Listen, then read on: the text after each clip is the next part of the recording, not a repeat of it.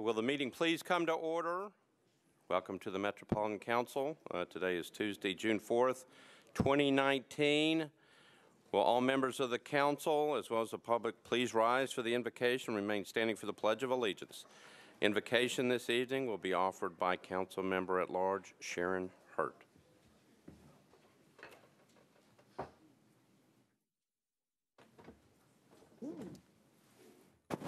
Let us bow. Dear God, how excellent is your name. I lift up our elected officials. During this time of difficult and serious decision-making, I pray that you put a spirit of civility and reconciliation into the hearts of those called to lead our city. Give them discernment, humility, empathy, and willingness to put the common good above politics and service before self. Amen. I pledge allegiance to the flag of the United States of America and to the republic for which it stands, one nation, under God, indivisible, with liberty and justice for all. Say what? You may be seated. Next time I'll remember to turn off Councilmember Hurt's microphone after the prayer.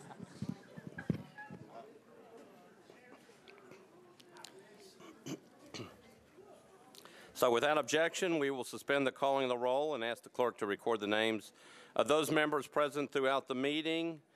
Is there a motion for the adoption of the minutes of the meeting of May 21st, 2019?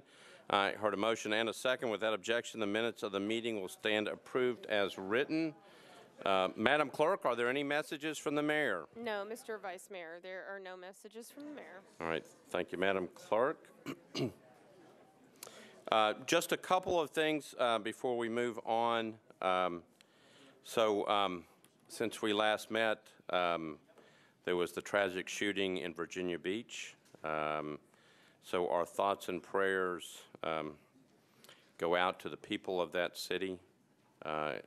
It's happening far too often. We keep doing this. But please remember that city and the people of that city in your hearts.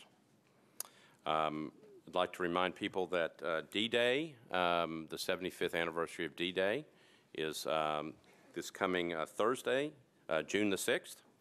And we owe so many people our thanks for that day. On a positive note, the Vanderbilt baseball team is headed to the Super Regional. So we're going to keep an eye on them, and I was reminded that the CMA Fest starts, I think, tomorrow. So remember that as well. All right, so committee reports on matters other than legislation. Any committee reports? All right, seeing none, tonight we have one presentation. I'm going to call on Councilman Larry Hager.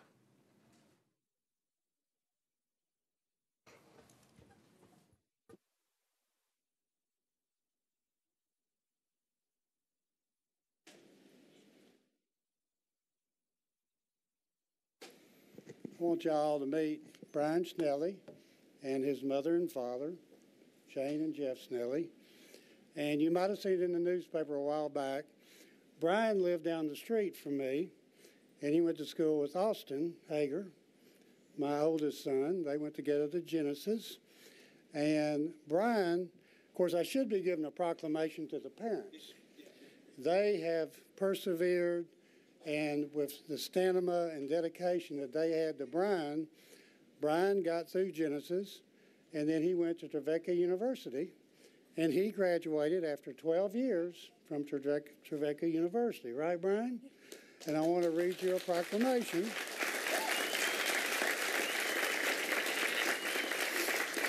This is a proclamation recognizing Brian Snelly, whereas walking across the stage to receive a diploma is an achievement for every graduate. For Brian Snelly, it's even more so. Brian, who is on the autism spectrum, began working toward his bachelor's degree in sport management in 2007 at Trevecca University. Whereas for the past 12 years, Brian registered for 5 to 6 hours per semester, diligently pressing toward his goal and often accompanied to class by one of his parents. Whereas Brian's perseverance inspired faculty members in the Department of Exercise and Sports Science to establish an annual award in his honor, Brian was the first recipient of that award. And whereas Brian leaving Trevecca before he finished his degree was never an option, though it wasn't always easy. Whereas on May the 4th, 2019, Brian Snelly and his parents, Jeff and Jane Snelly, celebrated Brian's achievement at Trevecca's commencement convocation. And whereas Brian and his family are already planning his next steps after graduation. Whereas Brian likes animals and volunteers sometimes for the Metro Animal Control Center. He's helped with special needs baseball and basketball leagues for several years as a volunteer. And now, therefore, I, Larry Hager, council member of District 11 of the Metropolitan Government, Nashville and Davidson County, do hereby recognize and applaud and congratulate Brian Snelly for their accomplishments and determination of obtaining his Bachelor of Science degree, and extend my most sincere gratitude for his volunteer work to the city and wish him continued success in his future endeavors. Signed by me on May the 22nd, 2019. Brian, we're going to present this to you.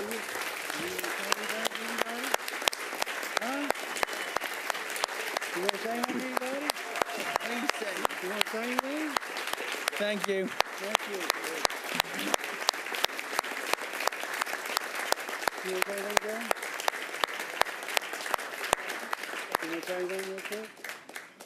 Oh, I just want to say we have the most awesome council representative, and just thank you, Larry, and just an honor to be your neighbor and your friend, but thank you for all that you do for us. Thank you.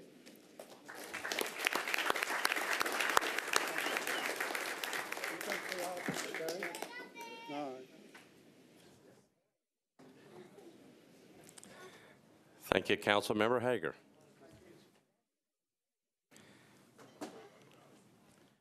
All right, so we are now ready to move on to elections and confirmations. I'm going to go to Councilmember Lee for a report from the Rules Committee. Yes, sir. We have for the, excuse me, I didn't turn my page before I stood up. For the beer permit board, we have 7-0 approved Mr. Conway. For the Human Relations Commission, we have 7-0 approved Mr. Davis and Mr. Mann. For the appointment, Ms. Paula Martinez was deferred for 2 meetings until the second meeting in July. And the appointment of Mr. Vernick was approved 7-0. For the Sports Authority, Ms. Anna Page was approved 7-0. For parking, the Parking Commission, Mr. Brown and Mr. Green were approved 7-0. For the Zones Appeal, Mr. Lawless, at the last meeting, it was deferred for 2 meetings, so it was still deferred. For the Cheatham County Rail Authority, the appointment of Mr. Edward Cole was deferred for 1 meeting. And for the election, the Nashville and Eastern Rail Authority, Mr. Jeff Syracuse was approved 7-0, sir. I'd like to move these appointments and deferrals. All right, so I got a motion on all of the appointments and reappointments, including the election for Councilmember Jeff Syracuse for the Nashville and Eastern Rail Authority. I got a motion properly seconded. Any discussion? Seeing none, all those in favor say aye. Opposed, no. You adopt. So I was concerned about that last one with Mr. Syracuse, but I think we're good. So if you would stand as I call your name for the Beer Permit Board, Mr. William Conway. For the Human Relations Commission, Mr. Jeremy Davis. Ms. Alethea Mann. And Mr. Erwin Vennick. For the Sports Authority, Ms. Anna Page, former council member, Ms. Anna Page. Traffic and Parking Commission, Mr. Feller Brown, also a former council member. Mr. John Green. And last but not least, Nashville and Eastern Rail Authority, Councilmember Jeff Syracuse, if you'll stand up. So on behalf of the entire Metro Council, we thank you for your willingness to serve and to volunteer your time and expertise. Thank you.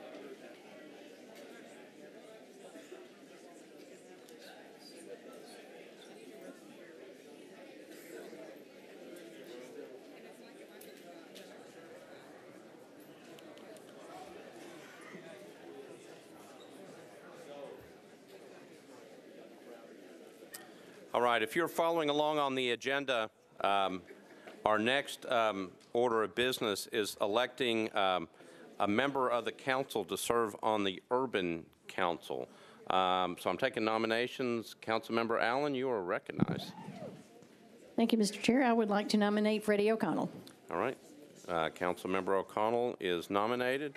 Councilmember Hurt, you're recognized. Thank you, Mr. Chair. I'd like to nominate Councilwoman Nancy Van Reese. Okay. All right. Any other nominations? So we have two people nominated, Councilmember O'Connell and Councilmember Van Reese. Remember, again, this is a very important assignment. This involves, after the budget is passed, signing off on the tax rate. Do we have the ability to put the names up on the board? All right. All right. Councilmember Allen, do you have any other comments? Your name is still recognized here. No. Okay. Councilmember Hurd, anything else?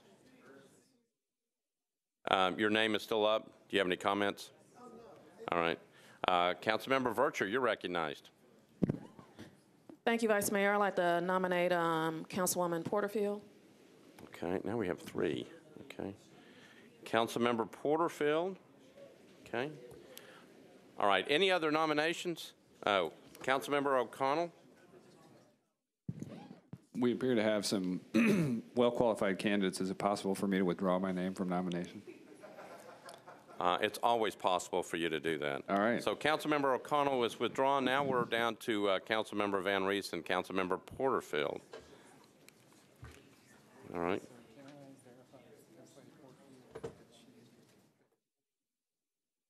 Yeah. So Councilmember Porterfield, we're just making sure that a portion of your district is in the Urban Services District. Do you know for sure? Yes, okay. All right. So, Madam Clerk, do we have the ability to put both their names up on the board? Okay. All right. So this is for the very important job of signing your name. So we have got two people nominated, Councilmember Van Reese and Councilmember Porterfield. With no further discussion, Madam Clerk, I'm going to ask you, are we ready to go? All right. I'm going to ask you to open up the board, and if you will vote for one of these members. Thank you.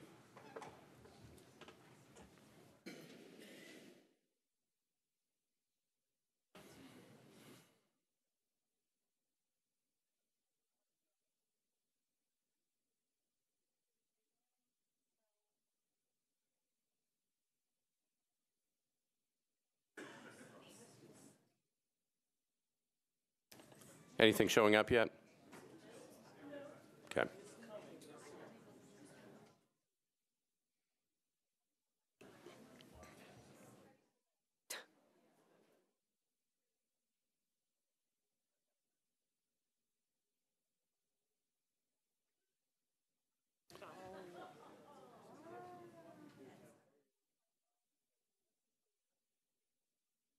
Everybody voted who wants to vote?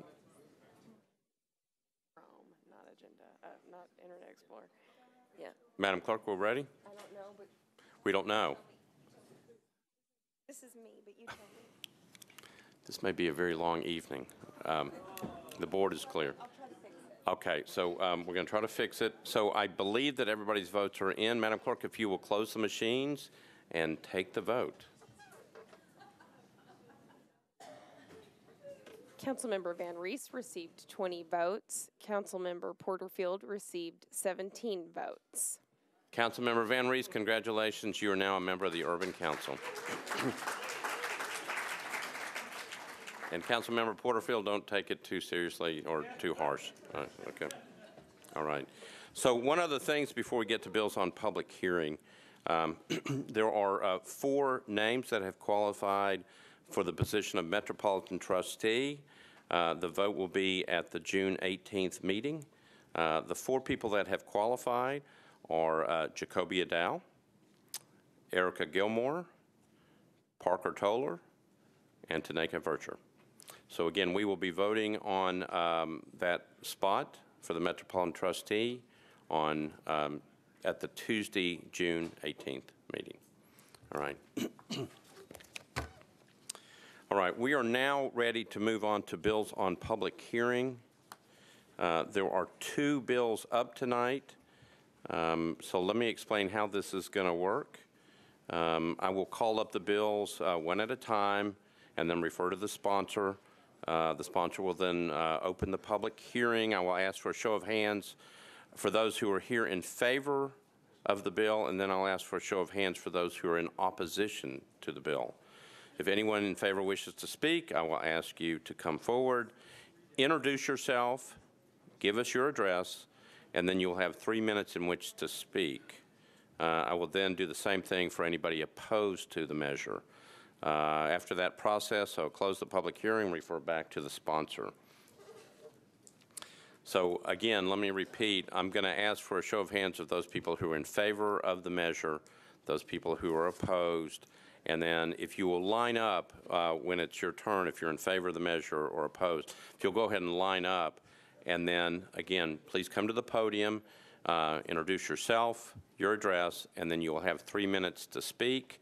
I don't like to use the gavel, but if you we usually let you finish your sentence after 3 minutes, and then I'll bang the gavel. I don't like to do that, but just be courteous to everybody else who are trying to speak within the 3-minute guidelines. The other thing I will tell you is that at the last meeting, or several meetings, we've had people applaud the speakers.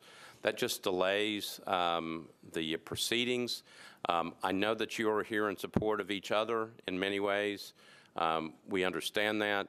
But if you will not applaud, that helps us get along with the presentations. If you do applaud, I will bang the gavel and ask you not to do it, okay? All right. So we actually, again, we have 2 bills up, BL 2019-1624 by Councilmember Vircher and BL 2019-1654 by Councilmember Vircher and Roten. What I would like to do is switch those bills and actually take up the second one first. The second one is the capital improvements budget, affectionately known as the CIB. That is not the budget. That's not the operations budget. The CIB, the capital improvements budget, is simply the wish list of items that council members and the mayor's office put in a, basically a, for better words, a notebook of projects that we would at some point like to see done. They're not actually on the list of things to be done, but the capital spending plan picks items off of that list to actually get done. So that's the capital improvements budget. Again, it's the wish list of items, whether it's buildings, whether it's community centers, whether it's sidewalks, road projects, things like that. That is what BL 2019-1654 is. Without objection, I'm going to take that one up first, and then the second bill will be the bill on the budget. Okay? So without objection, we're going to go to Councilmember Vircher. We're going to be on BL 2019-1654. It's a bill by Vircher and Roten.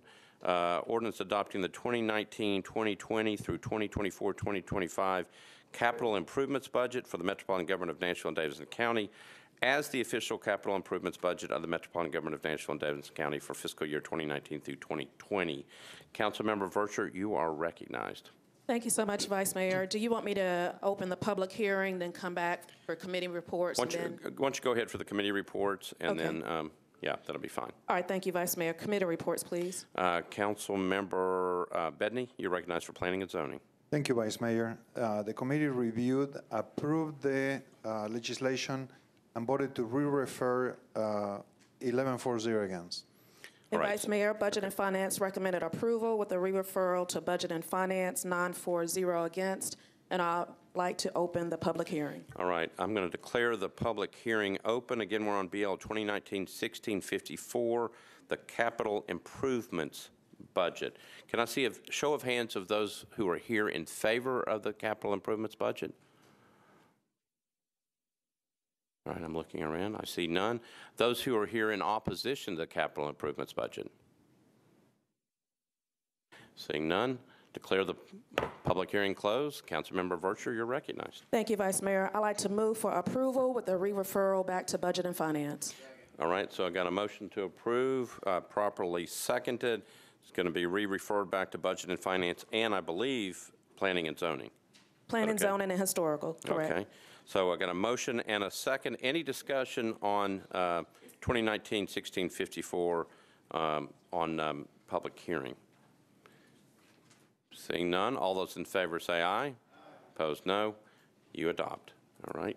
So now we're back. Now we go back to BL 2019-1624, which is the budget ordinance.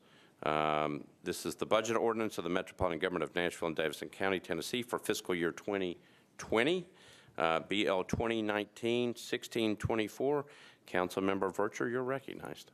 Thank you so much, Vice Mayor. Budget and Finance recommended approval with a re-referral back to Budget and Finance, 840 against, and I'd like to open the public hearing. All right, I declare the public hearing open.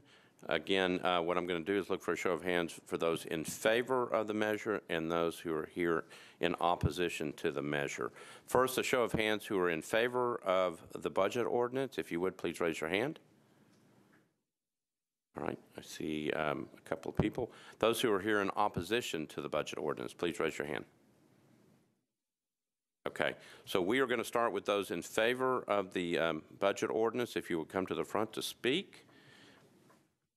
And again, if you will identify yourself, give us your name and address, and particularly for Councilmember Hauser, former Councilmember Hauser, yesterday was her birthday.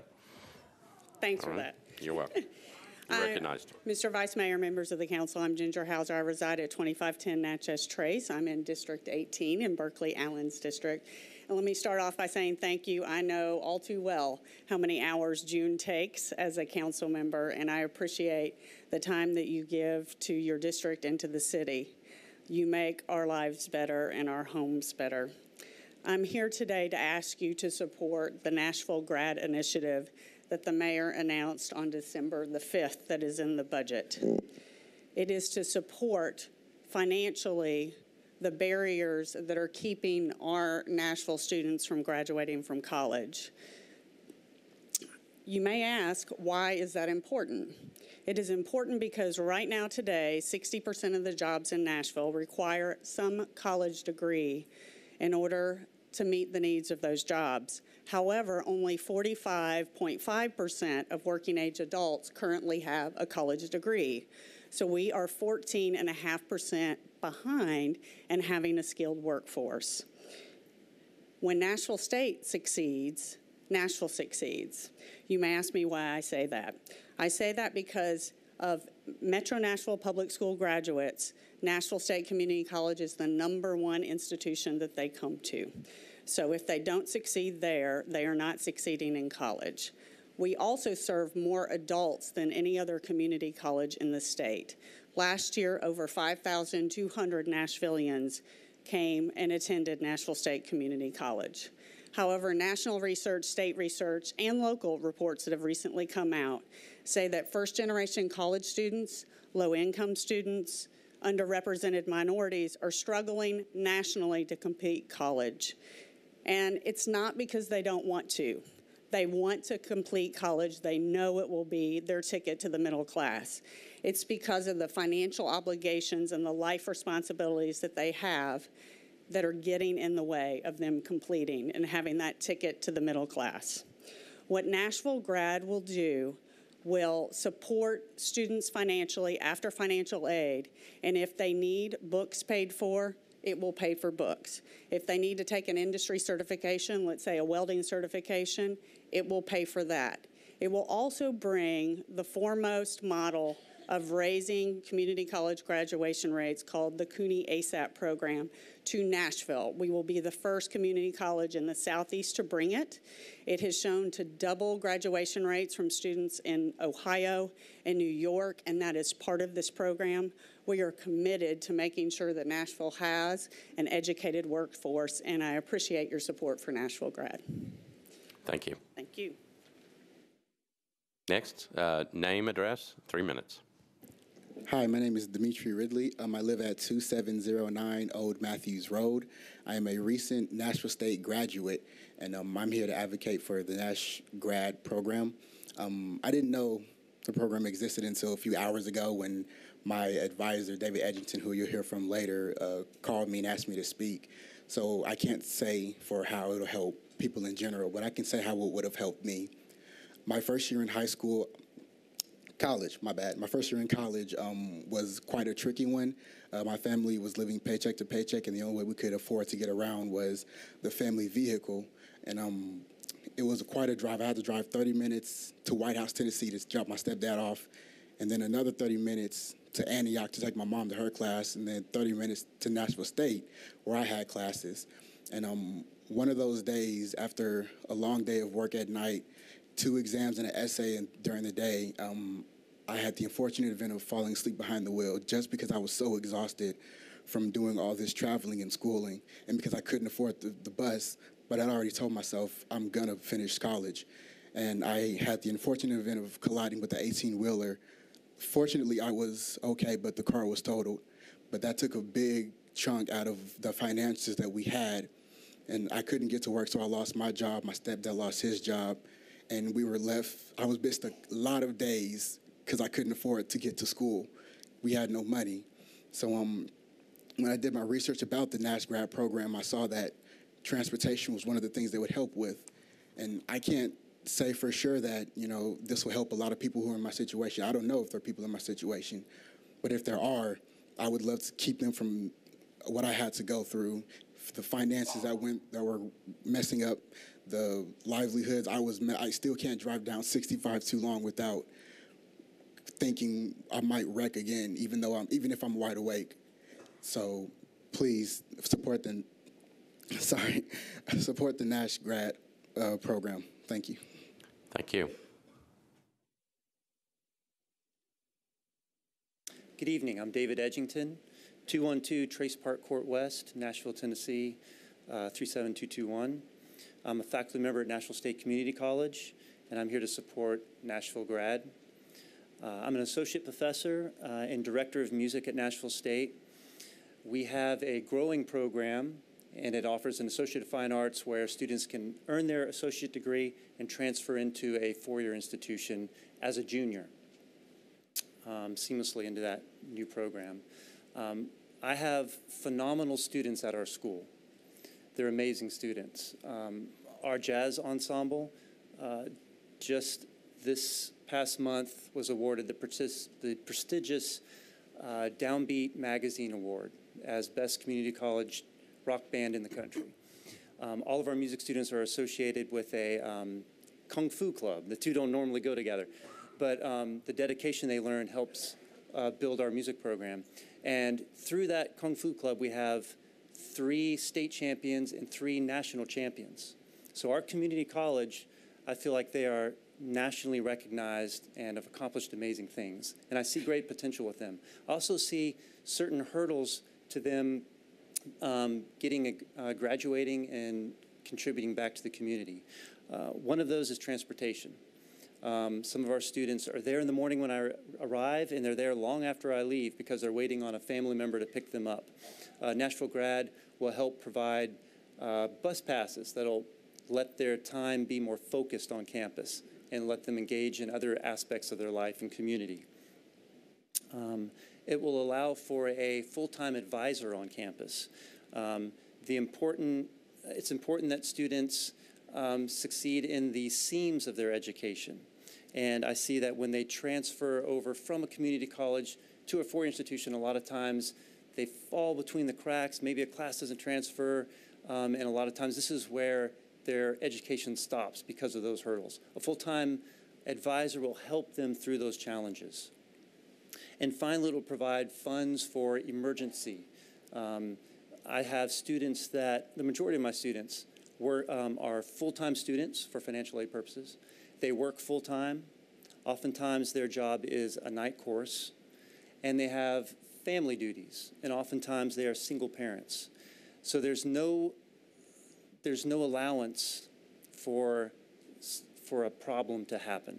And when something does, when a bill doesn't get paid, when a car accident, when there's an illness, school is usually the first thing to be put on the side. And once that's put to the side, the challenge of getting back and starting up again is difficult. So I think having those emergency funds through Nashville Grad will help students be successful in that way. We are very grateful to the mayor and council for providing Nashvillians, no matter what their background, an opportunity to accomplish a college education through Tennessee Promise and Tennessee Reconnect. I feel that Nashville Grad will provide the funds they need to help them be successful. Thank you. Thank you. Ms. Swain. Good evening. My name is Carol Swain, and I didn't plan to speak tonight about that issue, but I can say that I am a community college graduate, and I'm a strong proponent of community colleges. I know that they offer Americans that come from a variety of backgrounds a second chance. And I'm speaking not in favor of the mayor's budget, but in favor of education. We do need an educated workforce, and we do need to provide support for people who come from disadvantaged backgrounds. And so I give my support to programs like that that give people the chances that they would not otherwise have. And for those of you who don't know my full story, I was a high school dropout. I was one of 12. I married at 16. By the time I was 21, I had 3 small children. I got a high school equivalency, a GED, went to a community college and got the first of 5 degrees, and I became a professor, earning tenure at Vanderbilt and Princeton first. And so, again, I support giving people second chances through education. Thank you. Ms. Swain, can I get an address from you? My entire home address? I just need an address for purposes of our record. Okay, I'm in Councilmember Swope's district, and my address, I'd rather not make my address public. Well, okay. 6665 Christian Stead Lane. All right, thank you. Thank you. All right, anybody else wish to speak in favor of the budget? If so, please come forward. All right, seeing nobody else in favor, those who are in opposition to the budget, those who wish to speak, if you will line up at the podium. Again, I need name, address, and you've got 3 minutes. Are you ready now? I am ready. Proceed ahead. My name is Honey Russell. I'm in 1217 Bryan Street, the best district, 11, Larry Hager. That's the second compliment he's gotten today. Oh, yeah. He knows he's the best. And I work for Metro Schools. I have for over 20 years. And I just want to make sure that we keep on the forefront that Metro Schools faculty and staff are important. They are more important than the buildings that you build downtown, because the people who build the buildings had to go to school. You are sitting here you had to go to school. Your children go to school, whether it's public or private. There was a teacher, a custodian, a cafeteria worker, a support staff member educating your children. Well, again, whether it's public or private. That should be on the forefront, not just your beautiful skyline. Make sure that when you vote to pass a budget, you include the people who actually make Nashville great, not just your buildings, because at the end of the day, they are really irrelevant. Thank you. Thank you. Good evening, council members. My name is Liza Ramage, and I live at 1400 Rosa L. Parks Boulevard. In District 19, Freddie O'Connell is my council member, and I am a member of NOAA. You may know that Metro Schools moved this year to end suspension, expulsion, and arrest of pre-K through 4th grade students. This is an important step in stopping the school-to-prison pipeline. However, these kids, their teachers, and their classmates, for these kids, their teachers, and their classmates, there must be resources in the local school to deal with serious behavior problems. For this reason, NOAA is pleased that care centers staffed with well-trained care specialists are included in the 2019-2020 MMPS budget for the 10 schools with greatest need. These centers will provide students with short-term separation from the classroom, de-escalation, time to reflect, and to repair harm caused. Because these care centers will be such an important resource, NOAA wants to make sure that they are a budget priority. At the same time, NOAA strongly supports the full pay raise for Metro teachers. Teachers deserve this raise, and our kids deserve teachers who are paid a livable wage. For this reason, NOAA urges you, our council, to make certain the full MMPS budget is funded. Please fund the entire Metro Schools budget, and we are willing to pay our tax increase to see this done. Thank you. Thank you. Good evening. My name is Mary Holden. I live at 4709 Chepstow Drive in District 27, Councilmember Blaylock's district. I am an MMPS teacher and parent. I have a middle schooler, and I teach middle school. Lots of fun times at my house. I care deeply about our public schools. In fact, it's my unpaid summer break, and yet I spent all day at a training. My question is, do you care about our schools? To me, it's really that simple. If you value public education, you will show it by fully funding our schools. The first step is to vote no on the mayor's budget. The second step is to vote yes on the Mendes-Davis budget. We need this property tax correction to start the process of fully funding our schools. It's not the solution, it's only the beginning of the solution. When I moved to Nashville 6 years ago from Southern California, I had been teaching for 12 years, and at that time, I took a $40,000 pay cut to teach in MMPS. Now that we are in its city, we should be keeping up with the rising cost of living here in terms of teacher salaries, but we are not. We should be keeping up with capital demands and school repairs and upgrades, but we are not. We should be doing a lot more to actually be in its city for the people who live here, but we are not. Instead, we are selling out to corporations and the tourism industry. There have been many incentives for them, but now we need to focus on taking care of our city and its needs, including our public schools and our teachers. This is your chance to be the heroes, in my opinion.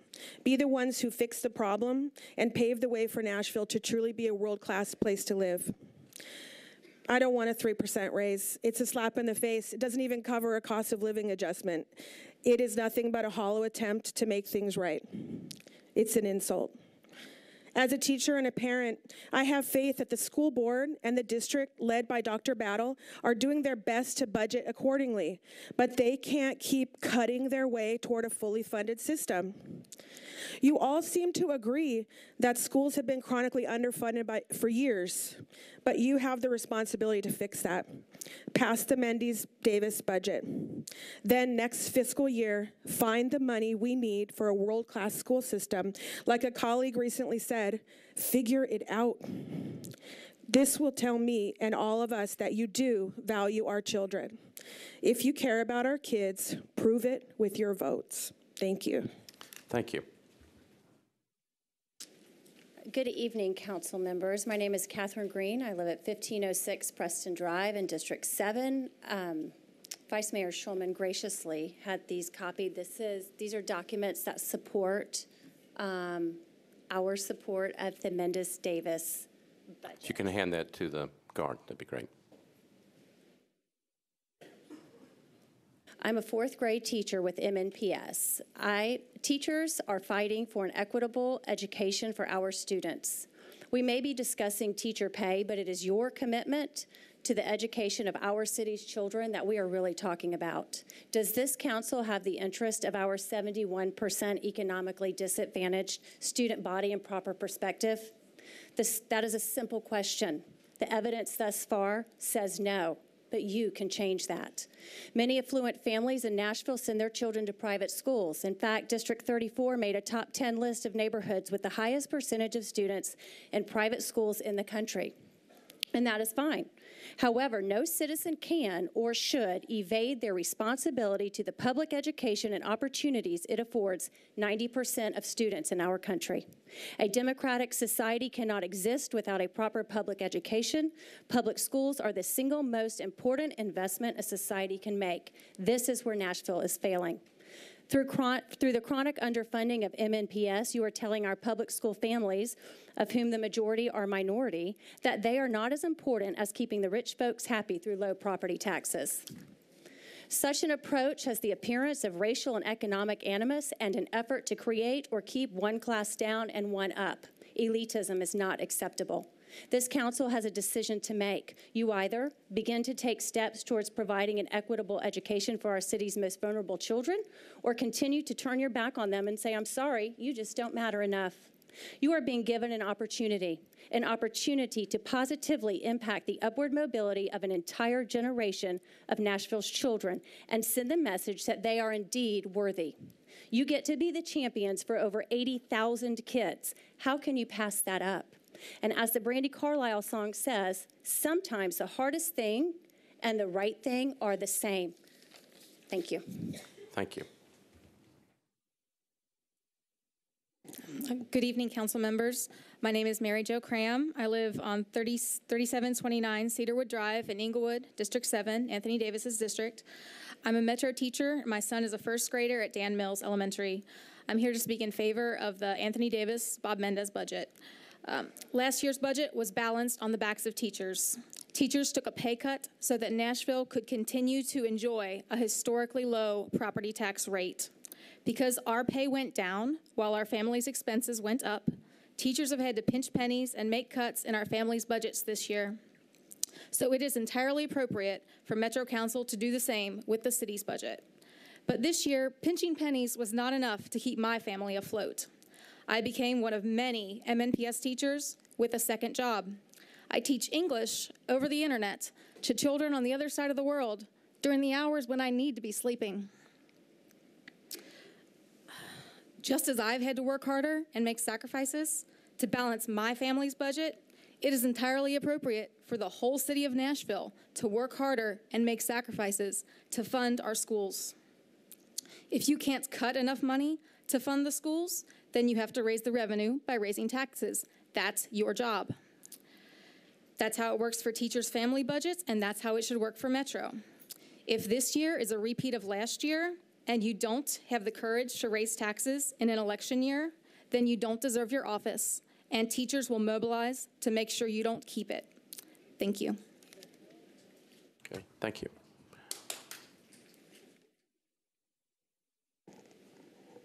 Yes, ma'am. Good evening. My name is Mrs. A.C. Atre Malearta Snodgrass. I live at 140 Ivy Hill Lane. I'm here today as a full-time, very hardworking, exceptional ed paraprofessional, and I've been so for the past 6 years. I proudly work with medically fragile students who are severely and profoundly disabled, some of the most precious and most vulnerable members of our community. I work alongside extremely dedicated educators like myself who are proud, hardworking, underappreciated, grossly and disrespectfully underpaid. What we educators provide your students is essential to their development, and for that reason, it is essential that you approve a moral budget. A year ago this month, I stood before many of you and spoke of the city's budget issues. I spoke to many of you personally, including Ms. Gilmore, who listened to my plea and agreed that funds spent on any child's well-being is never a waste. It is never a mistake.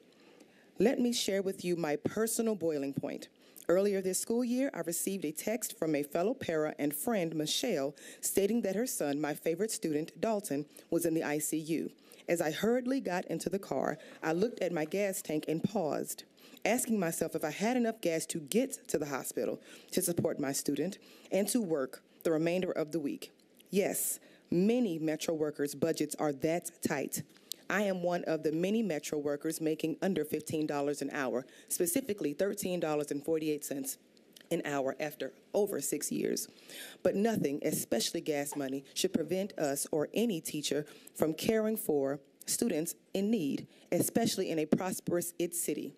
May I remind you of your responsibility to lead Metro in the right direction, to uphold the promise you made when you were elected, to support those who support your students. One cannot claim to put children and their families first while pulling the rug out from under teachers and the members of the community that keep this city safe.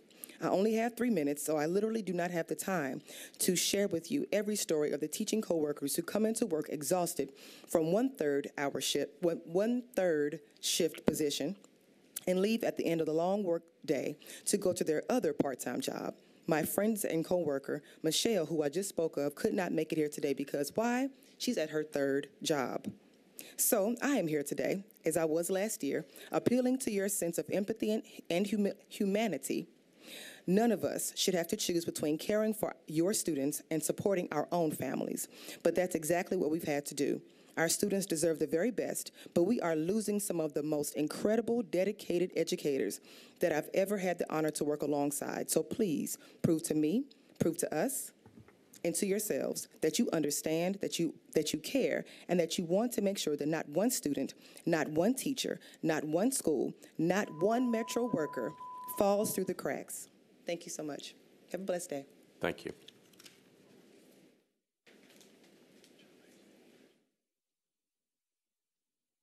Good evening. My name is Kat Hogan, and I live at 109 Plus Park Boulevard.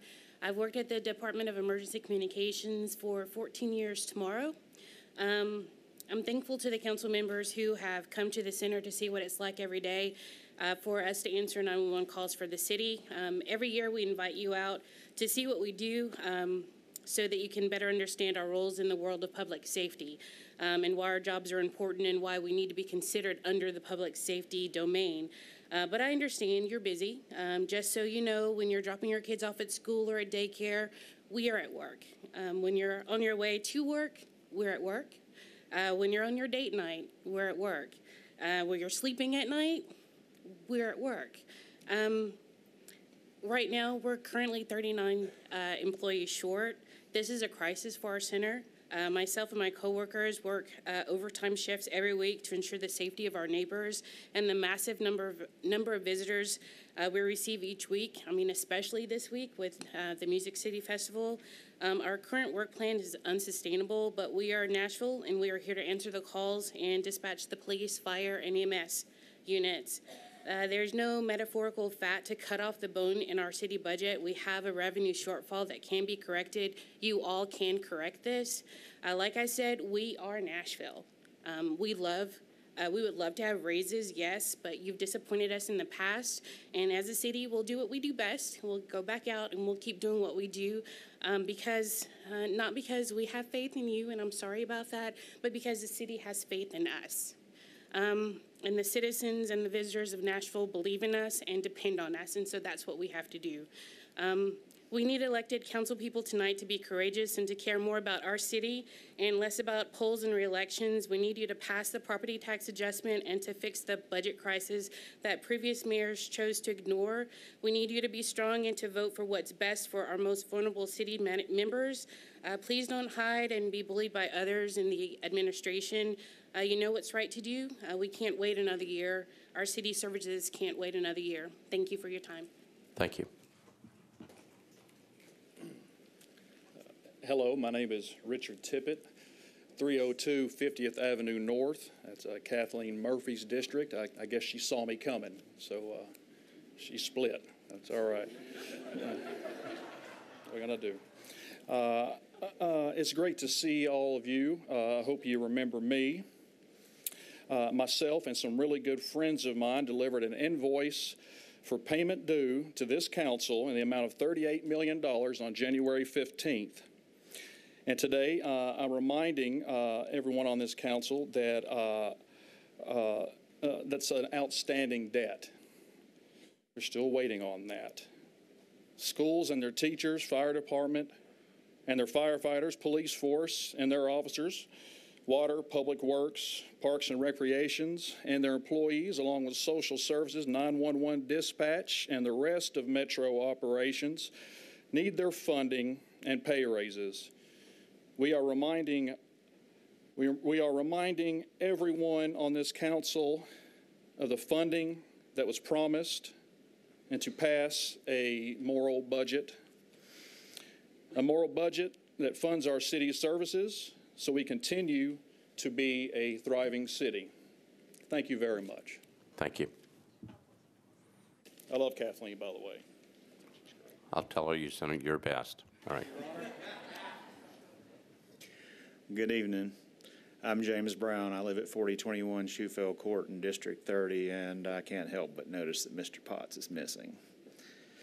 You have my apologies for if I'm a little unkempt this evening. You see, I've been working in an elementary school all day, and our buildings just aren't as clean since Uncle Jesse outsourced our custodians. I work in MMPS IT, bringing the internet to the classrooms, and I really like my job. But I regularly see my coworkers leave for other jobs that pay 50% and more above our pay for doing the same, sometimes even less work. Now, our bennies are good. They're not that good.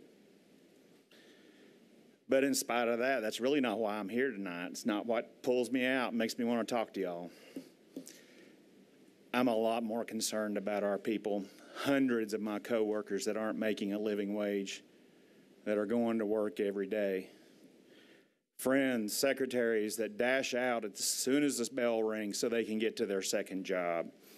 My friend, Honey Russell, who you heard earlier, she works all week long with delicate children and then works the weekends as a secretary. She doesn't have any days off. I know people who work all day as an in-school suspension monitor and then don't even leave the building. They simply pick up a mop and clean the building for the rest of the night. So they effectively spend every waking moment 5 days a week working in their school. And that's possible because Uncle Jesse outsourced them. I want to say, anybody who works for a living ought to make a living. It's pretty simple. If the job's worth doing, it's worth paying for. But working every waking moment of your life just to keep a roof over your head and food in your cupboard, that's not living. Vote for the Mendez budget and quit balancing the budget on our back. Thank you. All right.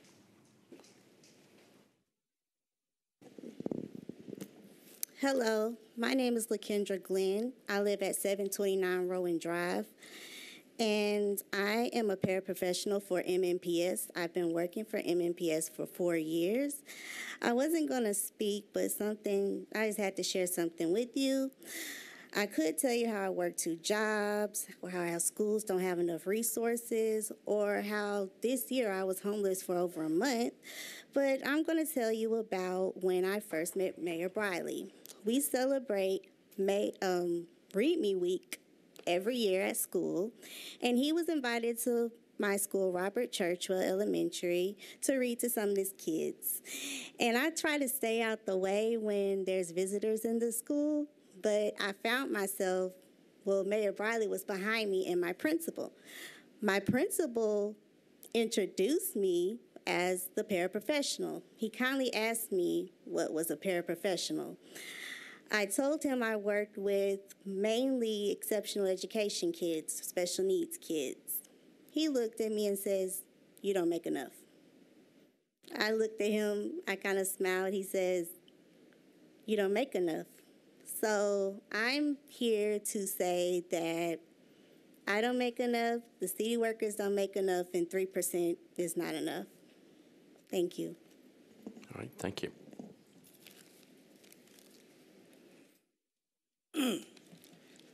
Good evening, everyone. My name is Johnny Davis.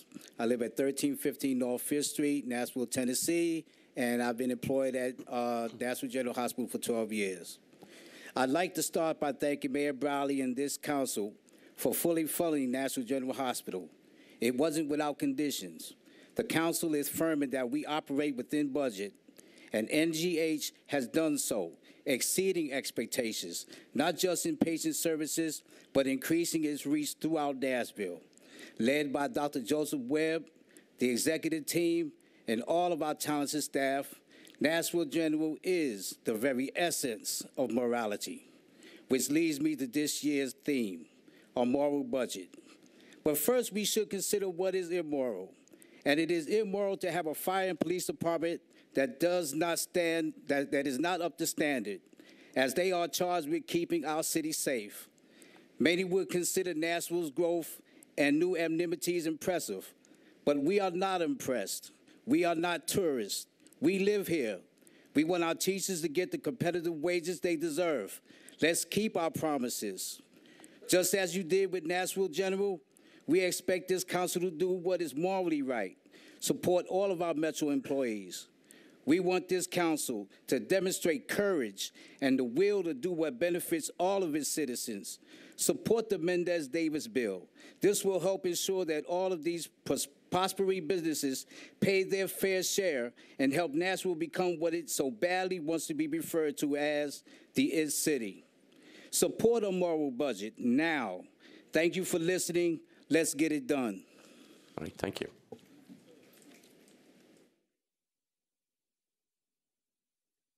Hi, my name is Angie Phelps. I live at 5125 Fredericksburg Way East.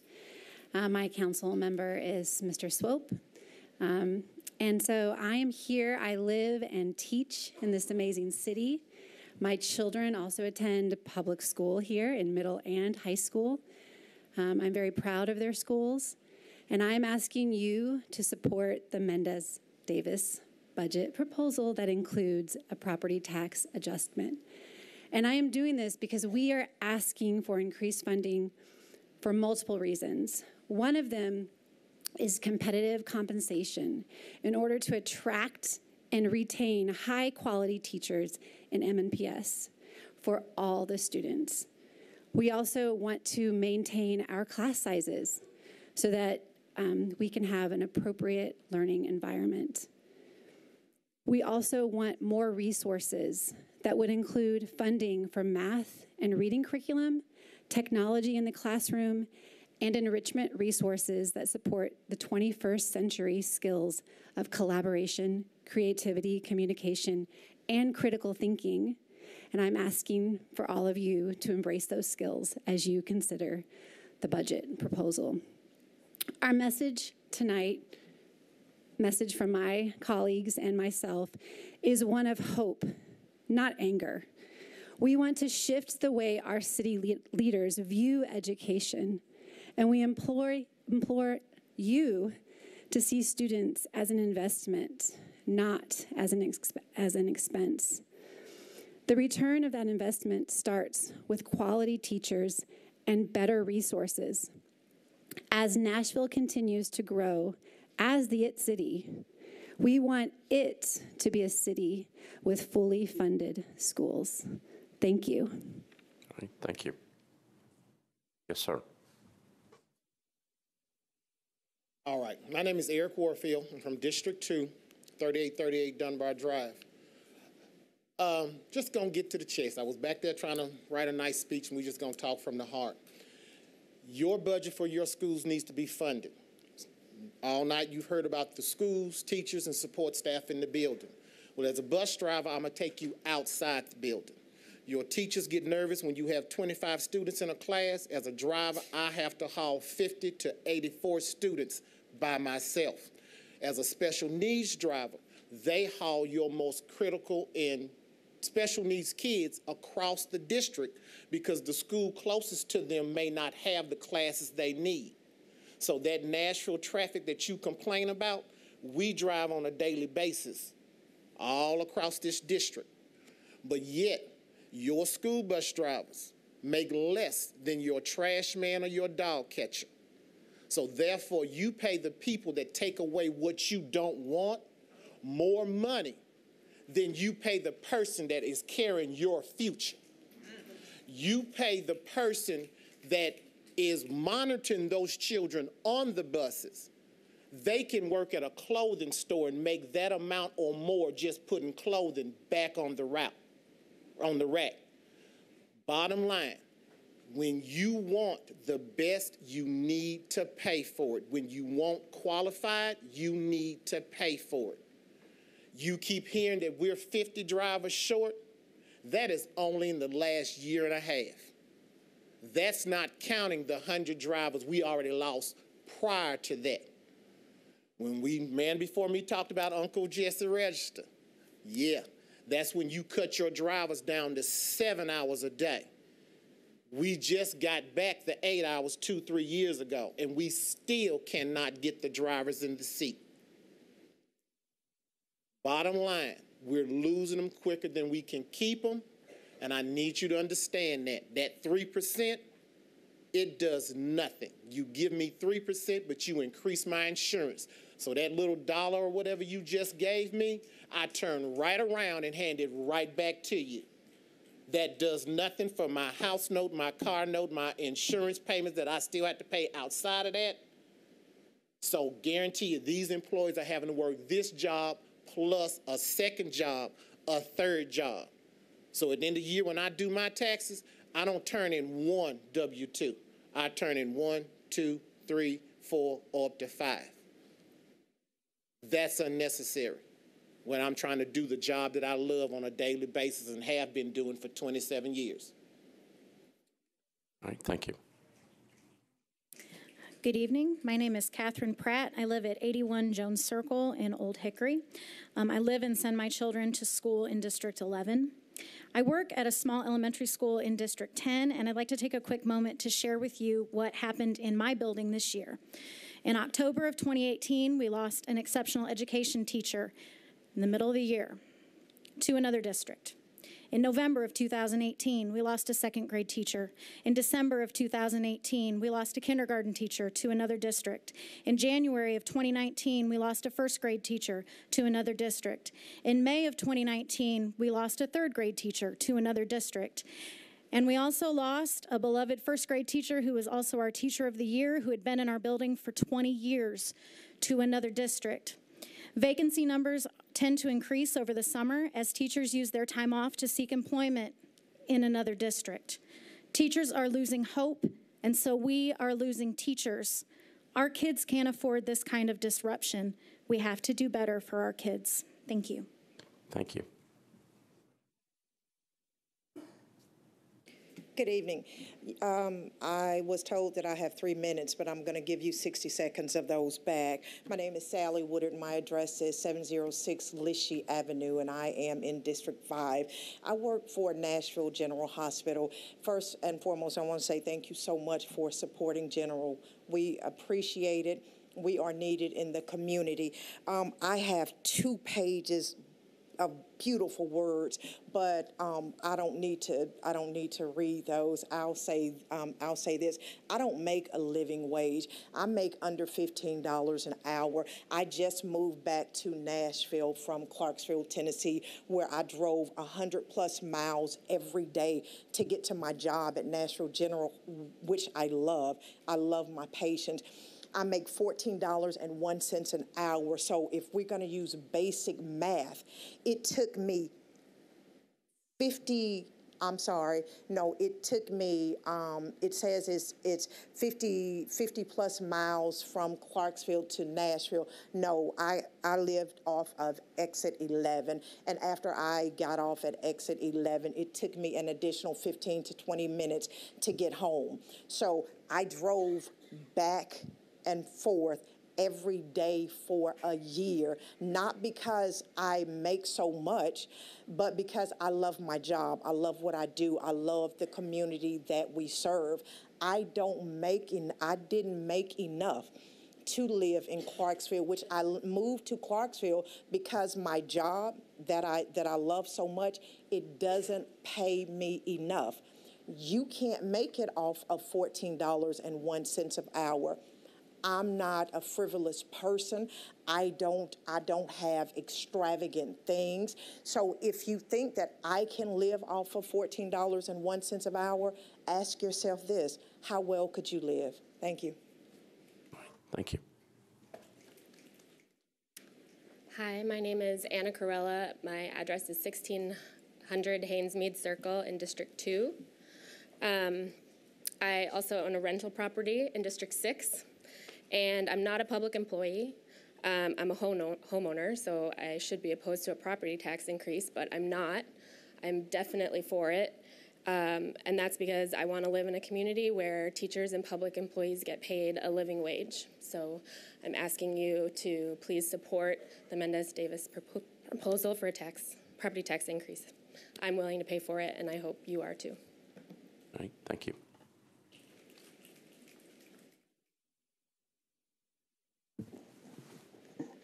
Good evening. My name is Rico C. Sr. I'm an 18th year veteran of Metro Nashville Public Schools as a restorative practice assistant. When employees of Metro schools are employed, they are given a pay scale showing their step raises within those 5 or 10 years. And within those 5 or 10 years, many step raises were not given. The years of 2011 through 2014, of course, on last year in 2018. And also, it's not in the mayor's funding budget for this year. Each year, we stand before you, asking you to continue to be champions for Metro Davidson County Public Schools employees, especially the teachers and the support staff workers. Support staff workers such as these in-school suspension monitors, the paraprofessionals, the custodians, the secretary, the bookkeeper, now the restorative practice assistants. Now I'm asking you to be a gladiator, to put on your sword and to put up your shield and to go to battle for our students and for the workers that support our students. You have heard their cries. You have heard their testimonies. It's a sad and shame that we are the it city and we have to come before you to ask for a raise. And we should not have to do that. Quit kicking us with 2% and 3% and 5%. Fund the budget. Find the way to fund it. Come together as one unit, holding each other's hand, saying that we're going to do whatever it takes to fund our schools. So I'm asking you, not just as Rico C. Sr., but as Reverend Rico C. Sr., to support our teachers and support staff, employees of Metro Davidson County Public Schools.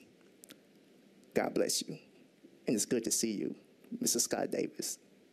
Amen. Reverend, I need to get an address from you.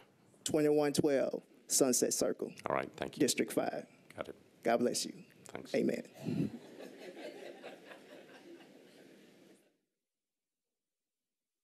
Good evening. My name is James Smallwood. I'm president of the Nashville Fraternal Order of Police. I represent the rank and file police officers of the Metropolitan Nashville Police Department and their voice. We are located at 440 Welshwood Drive in Nashville, Tennessee. I'm not going to belabor the same point that you've heard over and over tonight, but I am just going to speak briefly on the fact that Metro employees have been ignored for an extended period of time, and it's time for that to stop happening. This body, here we are, the same time, a year later, having the same discussion, where Metro employees are not feeling the support, where teachers by the thousand are calling in sick because they feel like the administration of this city doesn't support them, where hundreds of police officers are literally resigning their positions in the police department and going elsewhere because they don't feel like the city stands behind them and they don't feel like their pay is commensurate with the responsibilities of their job. This council has proven that it cannot cut its way to a solution. We were here until after midnight last year trying to cut our way to the solution, and we couldn't do it. I appreciate Councilman Mendez and his co-sponsor for proposing this tax correction. Clearly, our tax rate is lower than it's ever been in the history of Metro, and it's time for us to find a way to solve this looming problem for our employees. If we are not prepared to stand up and vote for a correction to solve the problem, to fund our budget, then we need to be prepared to stand up and provide a solution that is an alternative and is viable. Otherwise, we expect you to explain yourself, and if you can't, we expect you to vacate your office, and I thank you for your time.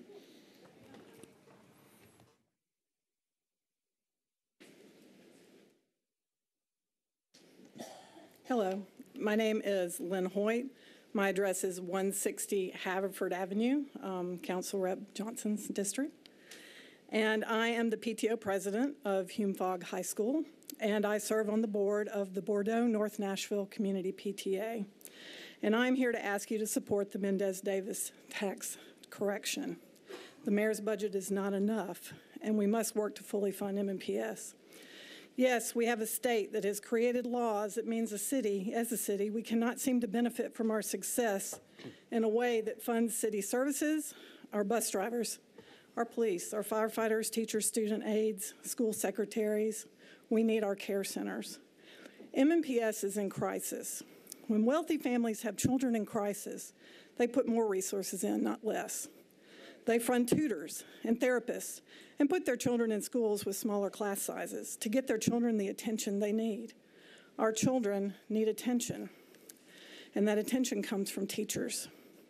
They are the front lines. They need to be paid and treated as the professionals they are with a fully funded budget. We have an HR crisis in MNPS. It is the perfect storm.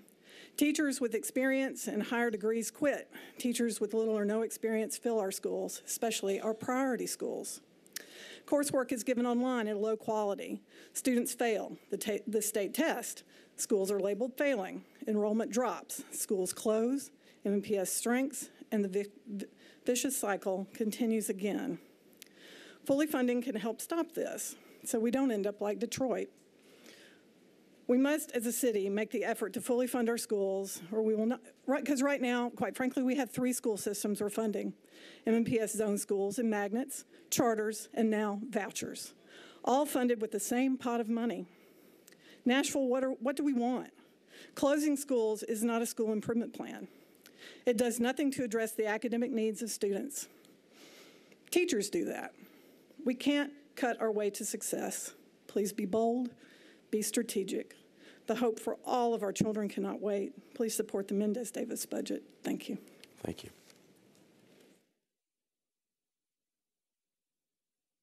My name is Casey McGrath, and I live at 245 Hickorydale Drive. I live and teach in District 15. I'm asking you to vote yes on the property tax increase proposed by Mendez and Davis. Our property tax is at one of the lowest points since the Metropolitan government of Nashville was founded in 1963. And Nashville has the lowest property tax of large counties in Tennessee. Yet we are one of the largest, and we are the capital of Tennessee. That is ridiculous. A majority of the teachers I know are working part-time over the summer or full-time, and a lot of those also work those part-time jobs during the school year. Our students deserve teachers who are focused on them and them alone. They don't deserve teachers who are focused on other jobs besides focusing on how to help these students and teach them well. As an educator, I see firsthand the way our students suffer because of a lack of funding in this district. It is vital that our teachers receive a significant raise in order to retain and attract highly qualified teachers. Research shows that teacher quality is the #1 factor that determines student success. We cannot expect qualified teachers to stay in the district when they are not being fairly compensated and receiving step increases like other professionals are accustomed to. We are professionals as well. Currently, there are over 680 vacancies in the district. It is essential that the Board of Education's budget be fully funded in order to give our students the education that they deserve. We cannot continue to underserve student populations who have been historically underserved in our country. Thank you. All right, thank you. Good evening. Bobby Baskin, 1300 Weeping Cherry Lane, Hermitage, Tennessee. I'm a Metro teacher. I'm a member of a group called Sick Teachers, and I'm a proponent of fully funding MNPS. Our kids and all of these excellent workforce people that you have deserve it.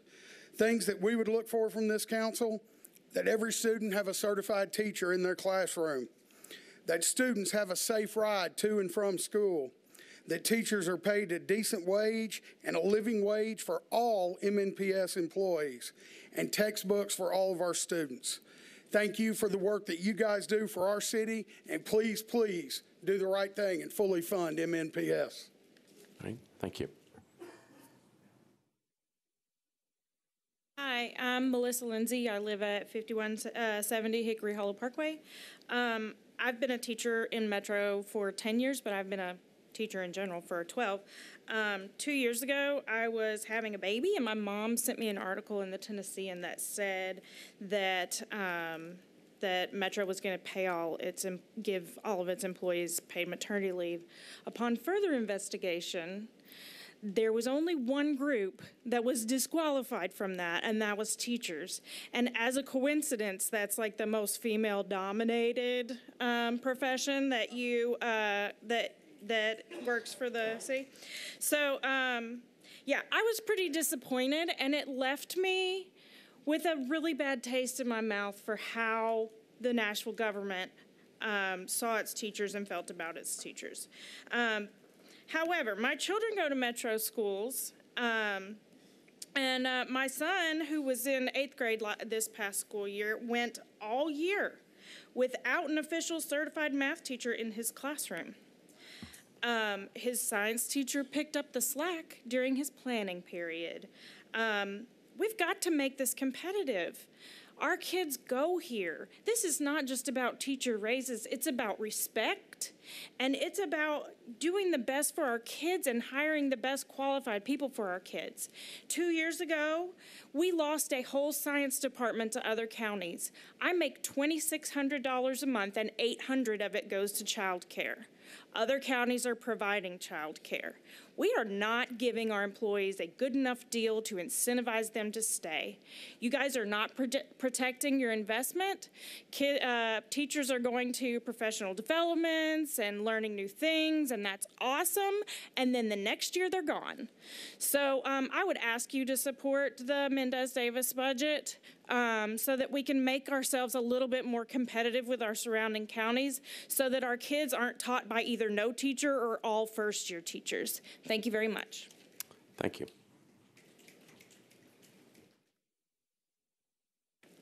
Good evening. I'm James Bradley. I reside at 2414 Middle Street, District 2, Councilman DeCostas Hastings. I want to share something with you just for a moment. In the past 10 years, over 100,000 people moved to Nashville. And no matter how personal you feel about the growth, it does one thing for sure: more demands on our public service and Metro employees. And many of us are not new to this. We were here during the flood and during the recession. We sacrificed promises and step increases for difficult years. Please keep in mind that not only did the Metro employees make sacrifices, but their families made sacrifices as well. So in the last year, we were asked to sacrifice again while the city is booming, all because of a mistake made in 2017 and setting the property tax rate We went without being a big commercial. We went without a while while big commercial properties made huge profits. Now's the time to invest in our city, not shy away. Our schools have been underfunded for decades. Our public safety personnel are stretched and stretched thin, making all of us less safe. We need to invest so we can have safe streets that don't flood when it rains, sidewalks in every neighborhood. Now, if we don't make those investments now, what happens if there's a recession? And you don't have to tell Metro and school employees, we already know. Let's fix the problem. Let's fund our schools, pay Metro employees, so we can invest in our city and give back to our city. We'd appreciate it. Thank you very much. Thank you.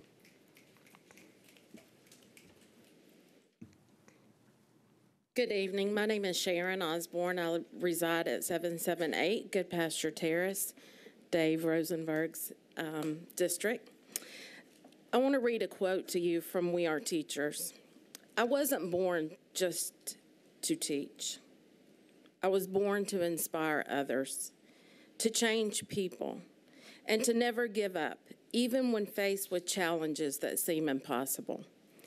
At the age of 35, I went back to school and finished my undergrad after I stayed home with my 2 children until they entered Harpeth Valley Elementary School.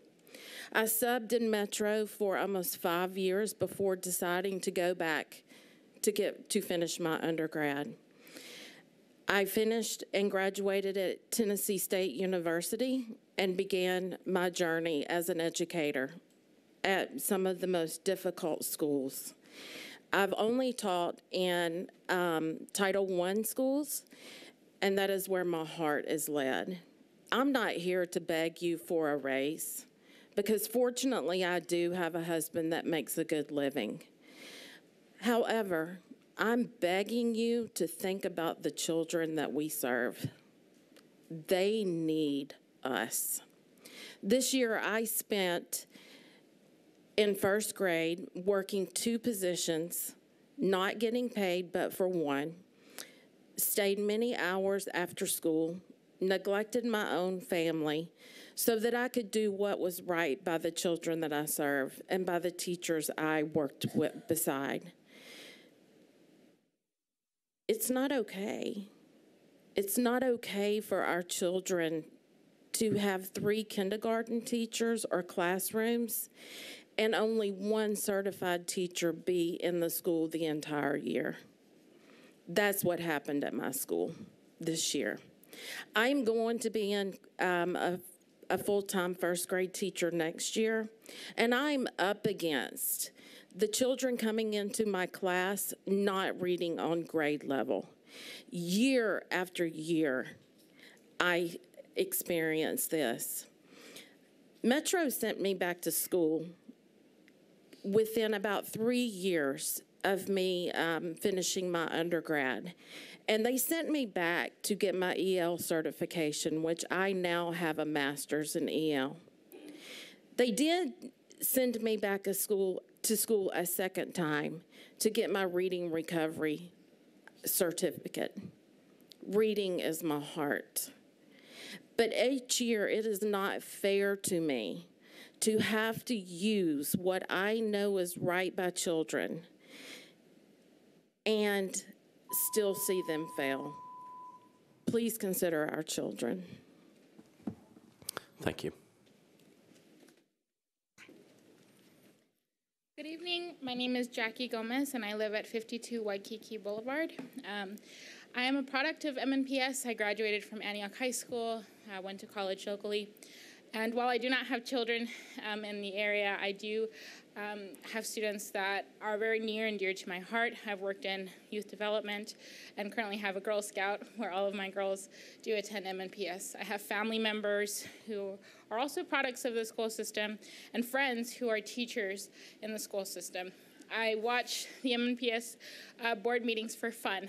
I really care about the future of our children and the state of Nashville, quite frankly. I'm terrified that I won't be able to live in the houses that I would dream of living in when I was on the school bus. And I work for the private sector. So I implore you to think critically about your roles as servant leaders, and not so much as terms or popularity, but what this city deserves, what our educators deserve, what our students deserve. I know that most of you have students in the system. I know that most of you know teachers, and that this is a topic that we can all agree on. I know I'm partially preaching to the choir, but I ask you to fund our schools. If we don't prioritize this now, we will be paying for it in years to come. We need to make this a priority, and we need to fund our schools. Thank you. Thank you.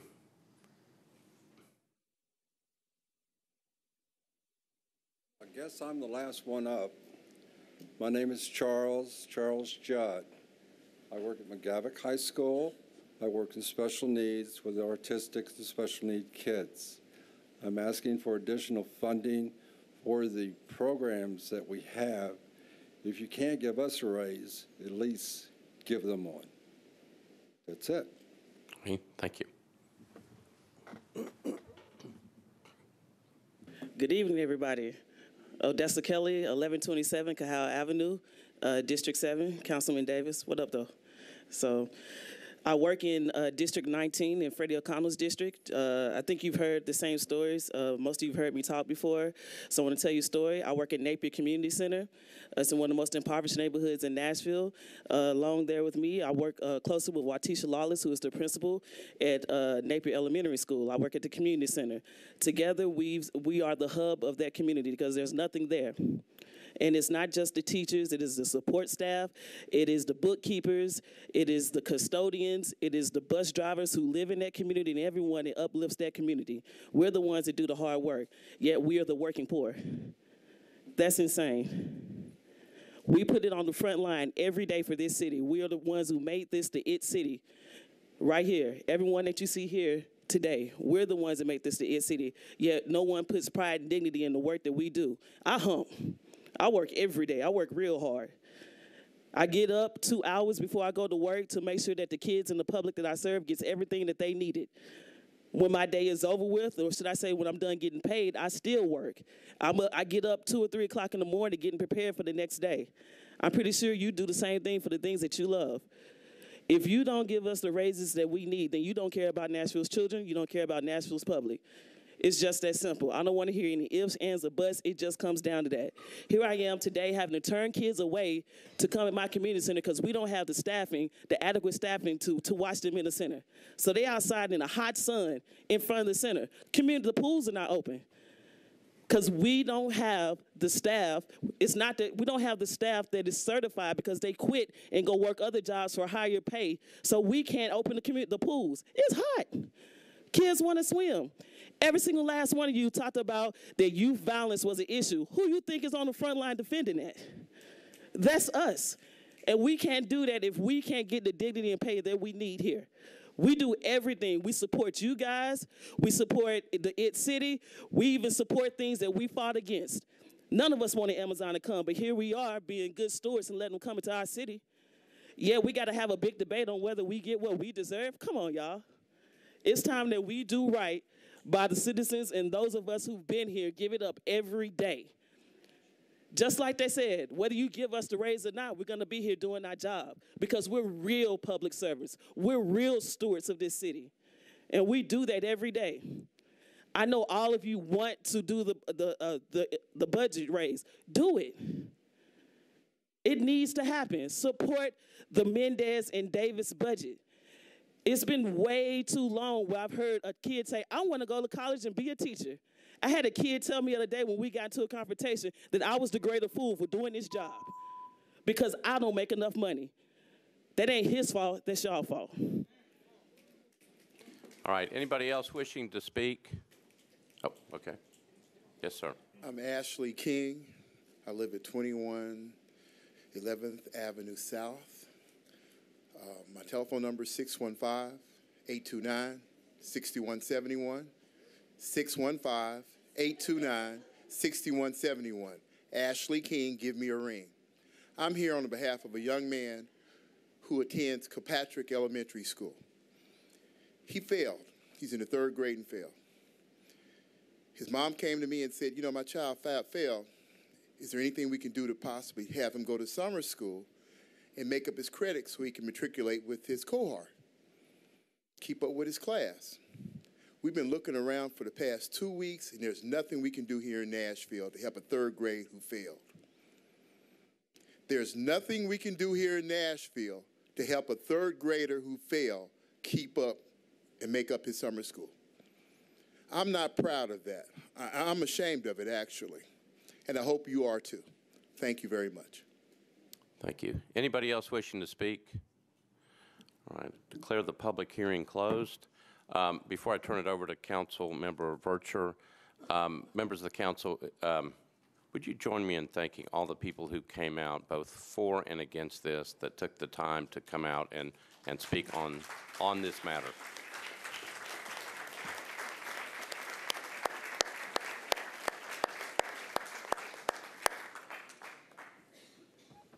All right, thank you. Councilmember Vercher, you're recognized. Thank you so much, Vice Mayor. I'd like to move for approval with the re-referral back to Budget and Finance. All right. So I think I got your budget report before. So I've got a motion to pass on 2nd reading and a re-referral back to budget. Correct. All right. That's the motion, properly seconded. Any discussion? Councilmember Mendes, you're recognized. Thanks. This evening, I'm not going to get into the merits of it, but just for everybody who came, I want to make sure they understand the process. Tonight, 2nd reading is for comments on the budget. We'll hash out what the final budget will be on 3rd reading in 2 weeks on June 18th. We certainly, as the Vice Mayor said, appreciate everybody coming tonight to speak. The substitute budget that Councilman Anthony Davis and I have submitted, or plan on submitting on 3rd reading, is in the amendments package, so the public can have access to it now and council members can see it for review. We'll wait till 3rd reading on June 18th to introduce it, and we'll distribute more details to council members before that meeting comes on the 18th. Again, I just want to make sure the process is clear that tonight's for public comment. On the 18th, we'll hash out the terms and figure out where everybody stands on this.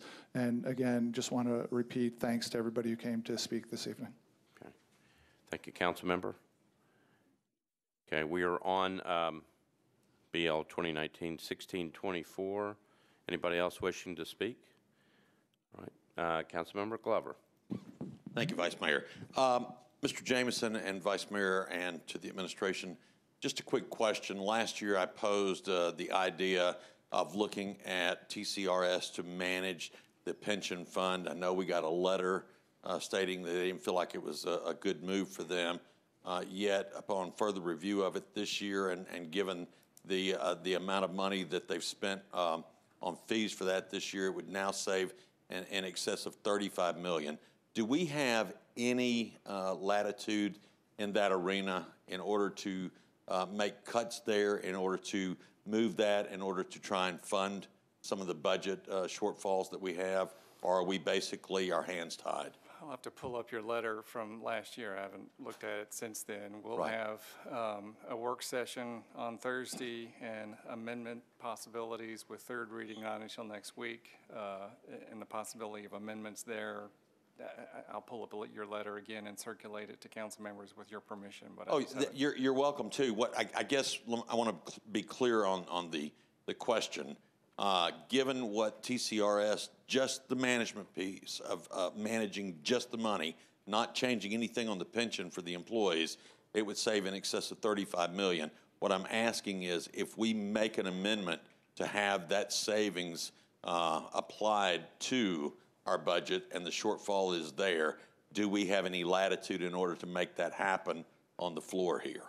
I'll just have to. Okay, that's fine. I just want to make sure that I'm asking the question properly. Thank you, Vice Mayor. Thank you, Councilmember. Councilmember Bedney. Can I ask Councilmember Glover a question? Ask it to me, and then I can direct it to you. Is that $35 million in 1 year? All right. Councilmember Glover, do you want to answer that question? Hold on. There we go. Yes, sir, it would be. That's an annual savings right there. Because of the cost basis, I don't want to get into a lot of details. I'd be glad to do it offline with you. But the cost basis that we're paying for the services out of New York on the managing of the money versus what TCRS charges, it's 104 basis points roughly that we're paying. In New York, it'd be 22 basis points. Here, that's a savings of 30 to 35 million every year. Yes, sir. Thank you. Thank you, Councilmember. Councilmember Bedney, this came up, I remember, last year, and we'll let Mr. Jameson pull the letter, and he can get back to everybody on those questions. Yeah, well, thank you, Councilmember Glover, for bringing that up. All right. Thank you, Councilmember. Any other questions? All right, we're on BL 2019-1624 on second reading. All those in favor say aye. Opposed, no. You adopt. Councilmember Virtue, I'm going to come back to you for just a minute. If you would remind while we've got the budget in, well, as we pass the budget on second reading, there is a work session. If you can just remind the council members when that is. Thank you so much, Vice Mayor. We will have our work session. That is this Thursday, June 6th at 4:30 p.m. here in the council chambers. Would encourage all Budget and Finance Committee members and council members, if you haven't had the opportunity to go out and review the SharePoint, you will see that's our repository for communications with respective departments and answers as it relates to budgetary questions. We will begin promptly on Thursday at 4:30 p.m. Here in the council chambers. All right. Thank you, council member. Okay, we are now ready to go on to bills on third reading and public hearing. We have one matter that has been specially set. This is substitute bill BL 2018-1413 by Councilmember Scott Davis. Was disapproved by the Planning Commission. Let me read it, and then we're going to have slides. Ordinance to amend Title 17 of the Metropolitan Code of Laws by changing from RS5 to RM20 zoning on property located at 927 Douglas Avenue, 285 feet east of Emmett Avenue, 0.33 acres. Councilmember Scott Davis.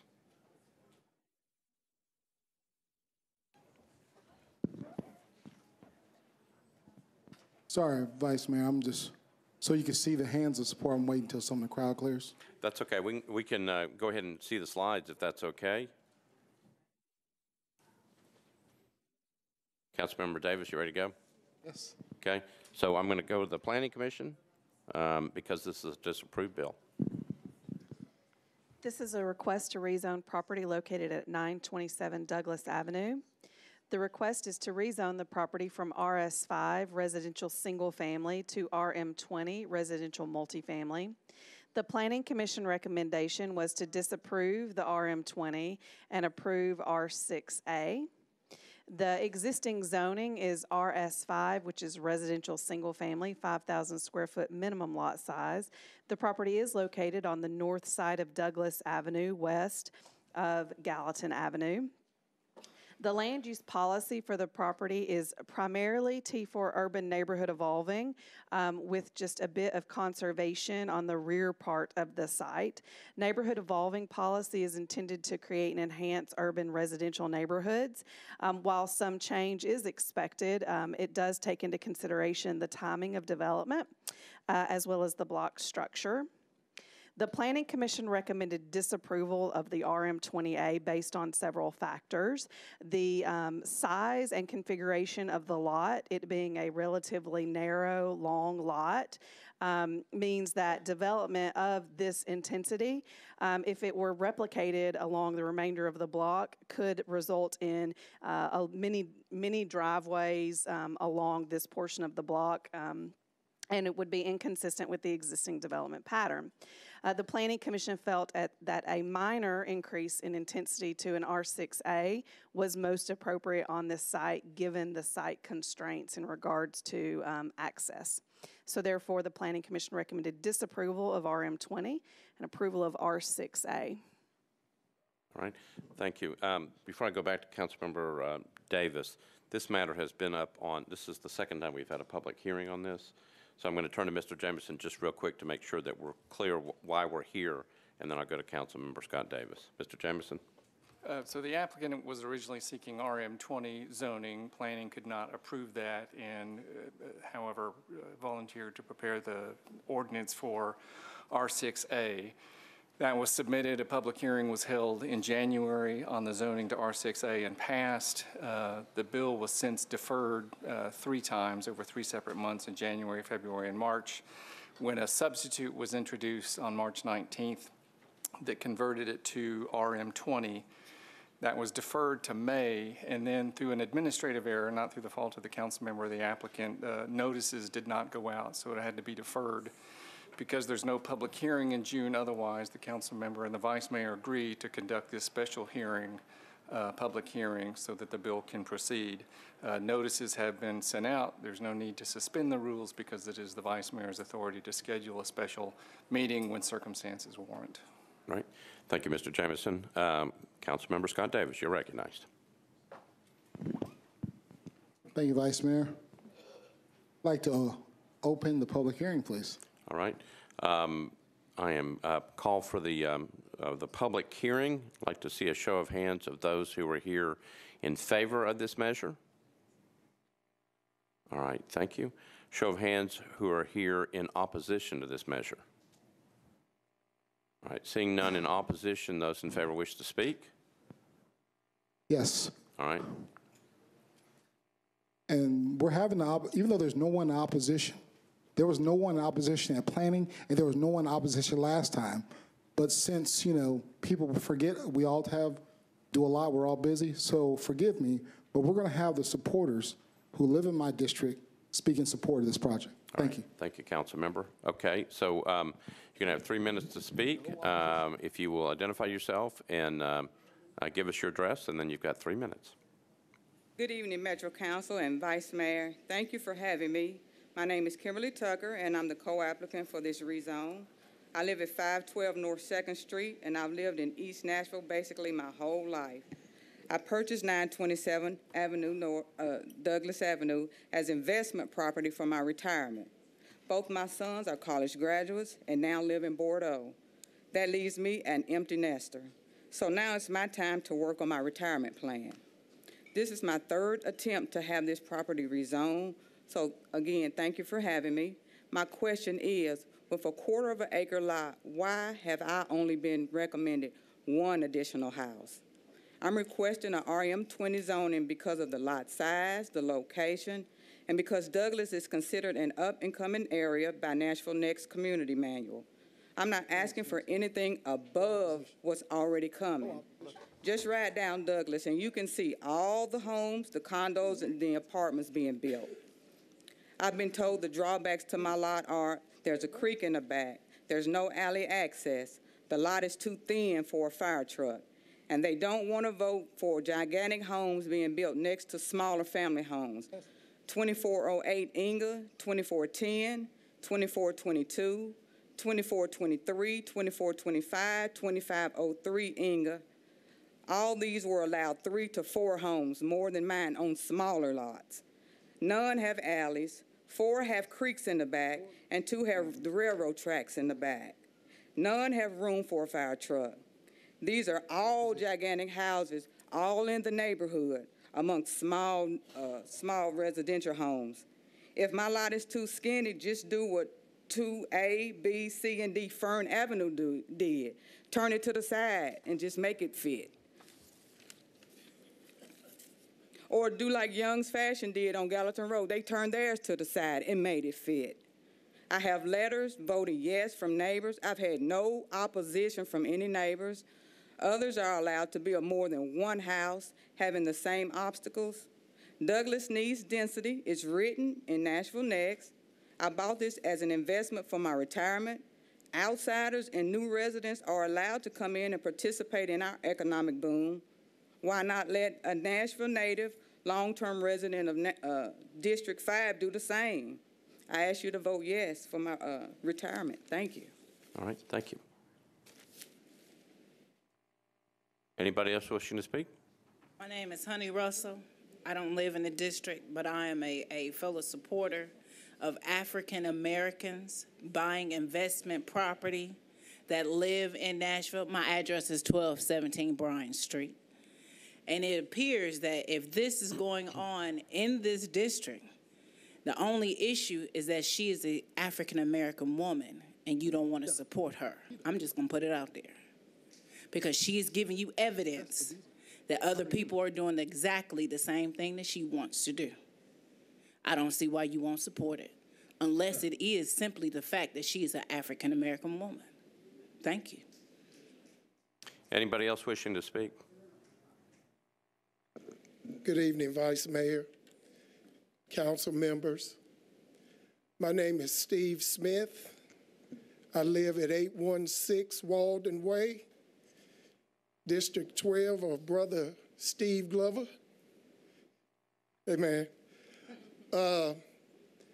First and foremost, I love the beginning of your session, and I don't know how this works, but I know whenever we pray to the Holy Father, I don't know why we can't say in Jesus' name, but anyway, I wanted to bring that up. And then, too, respectfully speaking, we've been here multiple times, and I was under the impression that we were going to be the only ones for this special agenda, and even though this other bill was very important, I believe in educating our children, because I was one of 8 kids and the first one to get a college education. It makes a difference. My little sister and I, we've lived in East Nashville all our life, from Ewan Park to Maplewood to Bailey, Cora Howe. I love Channel 5, and I know Channel 5 has this marketing theme that says Nashville is a city on the rise. And it is for a small segment. But for a larger segment that's not wealthy and well-connected, it's a city on the fall.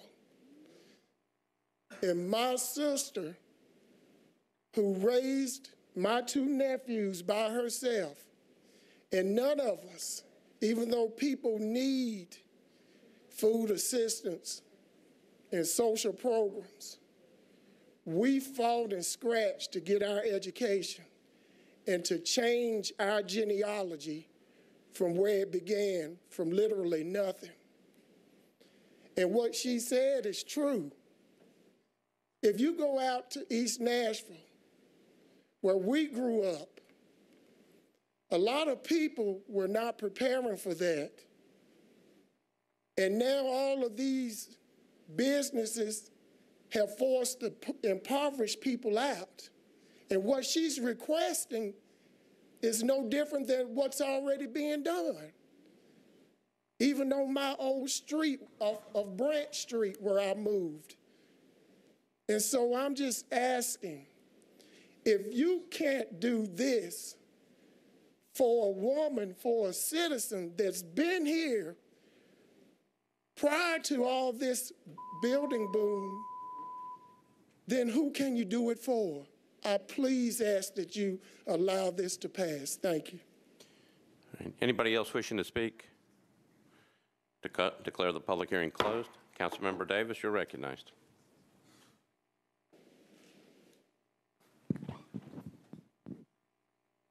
I understand. I'm glad the slide's still up. Over 100 units right next door to this property. Her neighbors are in support. There's nobody in opposition. This bill has been publicized several times. No one in opposition at planning. First public hearing, no one in opposition. Why? Because it makes sense. And 99% of my bills, I have a lot of them, get approved by the staff. This one didn't get approved by the Planning Commission. However, though, who do I work for? My constituents. And when I have a bill that my constituents are in support of and no opposition, and I'm sorry that we had to have people speak, but just wanted to be clear, once again, no opposition. And you've seen some of the people, usually the same 4, that will come and speak against everything. When you see this, and you see just the average Nashvilleian trying to make their lives better, let them participate.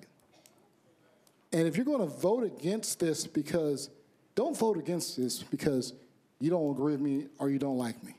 It's not about me. It's about that single woman that works for Metro, member of the SEIU, that needs this to happen.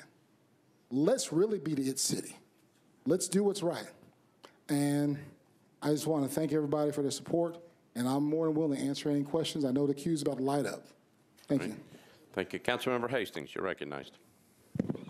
Yes, Mr. Vice Mayor. I would just wanted to allow the councilman my time. Thank you. Councilmember Davis, I thought you were finished. Well, I was, but Okay. thank you.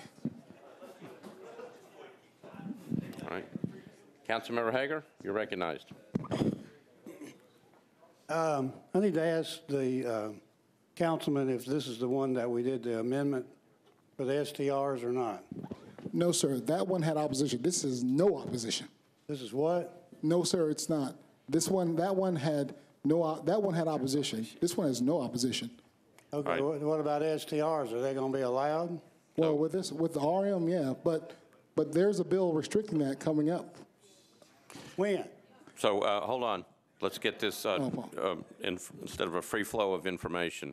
Councilmember Hager, go ahead and ask your question, and then I'll redirect it over to Councilmember. My question is this one of those where they're going to allow short-term rentals, non-owner occupied? Yes or no? Councilmember Davis, can you answer that question? Yes, and I have one thing to add, though, Councilman Hager. As you know, one of our colleagues, or a couple of them, have submitted a bill to get rid of short-term rentals in RM20s. And by the time when that passes, this bill will not, the construction will not be done, so they won't qualify for that, if that bill does pass through planning and the council staff too. I don't think I totally agree with that. If it's already vested and they start building and they already go get a permit and we don't have that bill passed, they're going to have non-owner occupied. So, Councilmember Hager, is that another question back for Councilmember Davis? Well, that's my question. Is he going to amend this to disallow non-owner occupied STRs? Right. Yes or no? Councilmember Davis, you're recognized. It is on third right now, Councilman. Yes, sir. So, back this way. I apologize, Vice Mayor. That's all right. Councilmember Davis, you're recognized for an answer. At this time, I am willing. Actually, at this time, I'm willing to. It's late, and I wish I could do it because I admire Councilman Hager, but the show's got to go on. She's been waiting long enough, and the purpose of this bill is not for her to do short-term rentals. She has 2 sons, and they're trying to take advantage and help possibly build some houses for them and some other people, some real affordable. So I'm fine with it. I mean, let's keep it as is. I apologize, Councilman Hager, but let's let it roll on. All right. Councilmember Hager, any additional questions? I move to defer one meeting and see if he can amend it. So I got a motion to defer. He can defer. If there's an amendment, then it has to go back. I understand. All right. So I've got a motion to defer. Is there a second? I got a second. So I've got a motion to defer. This is a bill on third reading. So a motion to defer, properly seconded. Discussion on the motion to defer. I've got people in the queue. Let me go back to Councilmember Davis first. Okay, Councilmember Davis. If the gentleman for Hickory withdraws his motion, I will do the motion myself. But the problem is, it's a mandatory referral back to planning. That's the issue. We can't do that. Do we have time for the for the June 27th meeting? So let me refer to the planning department or to Mr. Jameson.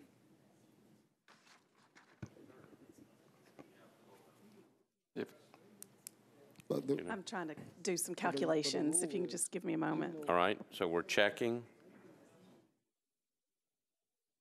If there's an STRP restriction, it'll have to be an SP. It'll have to go back to planning. Okay. Do you want to answer that? Sure. So while we're looking for the dates, I'm going to turn to Mr. Jameson for an explanation about what the proposed amendment might do in the time frame. Mr. Jameson. So non-owner occupied STRPs would be allowed in RM zoning. So if there's an effort to restrict short-term rentals, it would have to be by SP zoning. The Council Rules 21 allow that conversion on third reading to an SP, but it has to be re-referred back to the Planning Commission. And so the question before you now that I think Ms. Milligan is looking at is whether or not there is just time left in this term to get it back before the Planning Commission and then back before you before the term ends.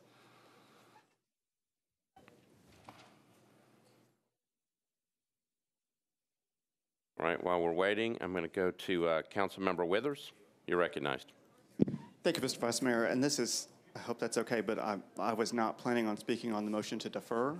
All right. Anybody else wishing to speak on the motion to defer at this moment?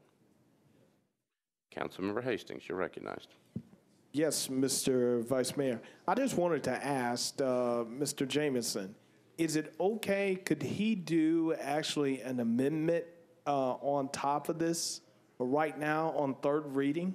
Could he offer up an amendment for the short-term rental part? With base zoning, you don't have use restrictions. For example, you couldn't do a use restriction with RM20 that prohibited STRPs. You'd have to do that through an SP, and by the council rules, that has to go back to Planning Commission.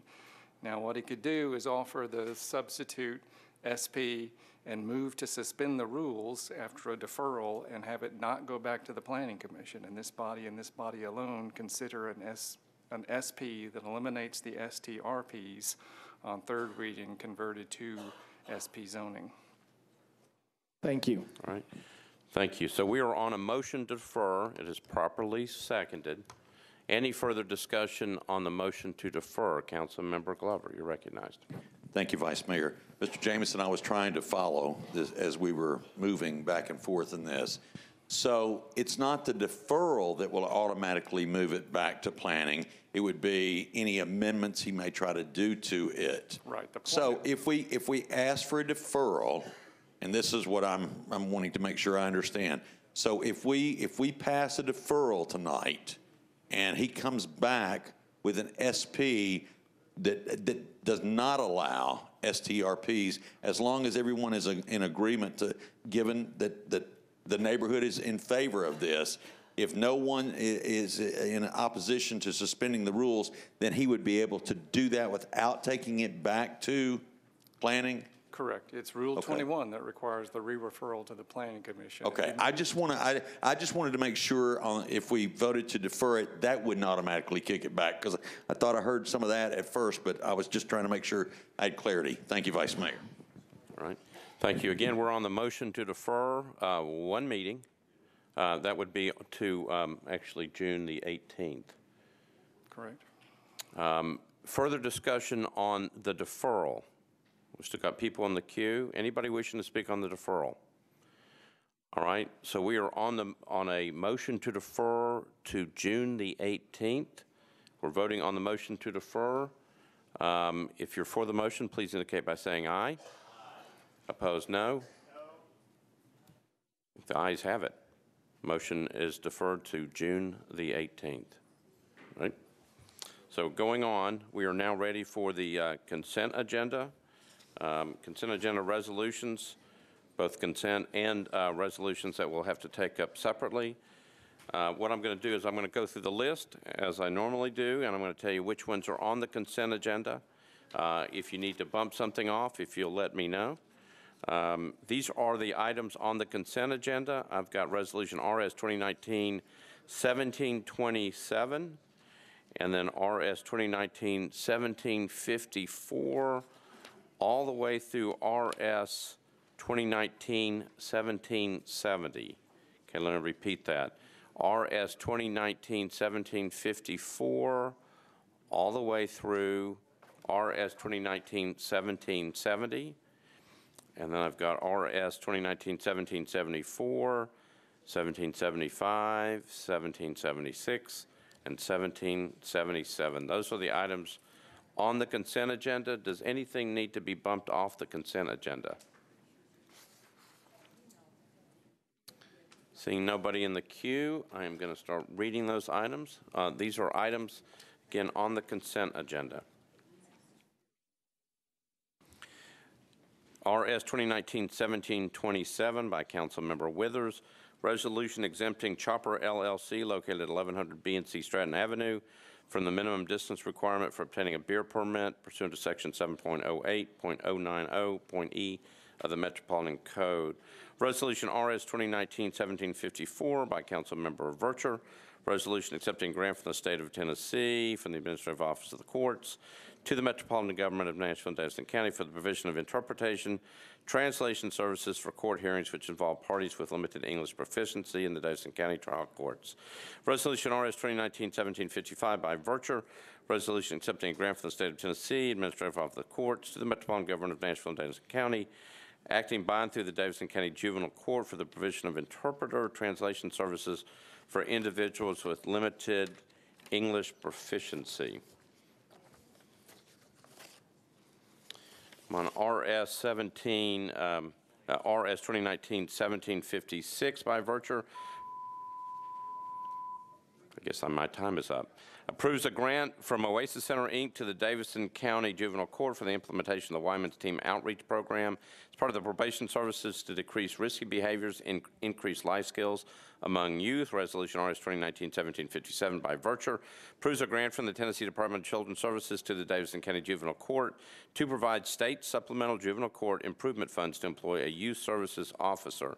RS 2019-1758 by Vercher. Authorize the Department of Law compromise and settlement the property damage claim of Desmond Pringle against Metropolitan Government in the amount of $22,938.36. RS 319-1759 by Councilmember Vercher authorizes the Department of Law to compromise and settle the personal injury claim of Ivory Harbison against the Metropolitan Government in the amount of $7,000. RS 2019-1760 by Councilmember Vercher authorizes the Department of Law to compromise and settle the personal injury claim of Amanda Gregory against the Metropolitan Government in the amount of $53,250. RS 319-1761 by Councilmember Vercher and Gilmore approves an amendment to a grant from the Greater Nashville Regional Council to the Metro Social Services Commission to provide nutrition, home, and community-based services to eligible seniors throughout Davidson County.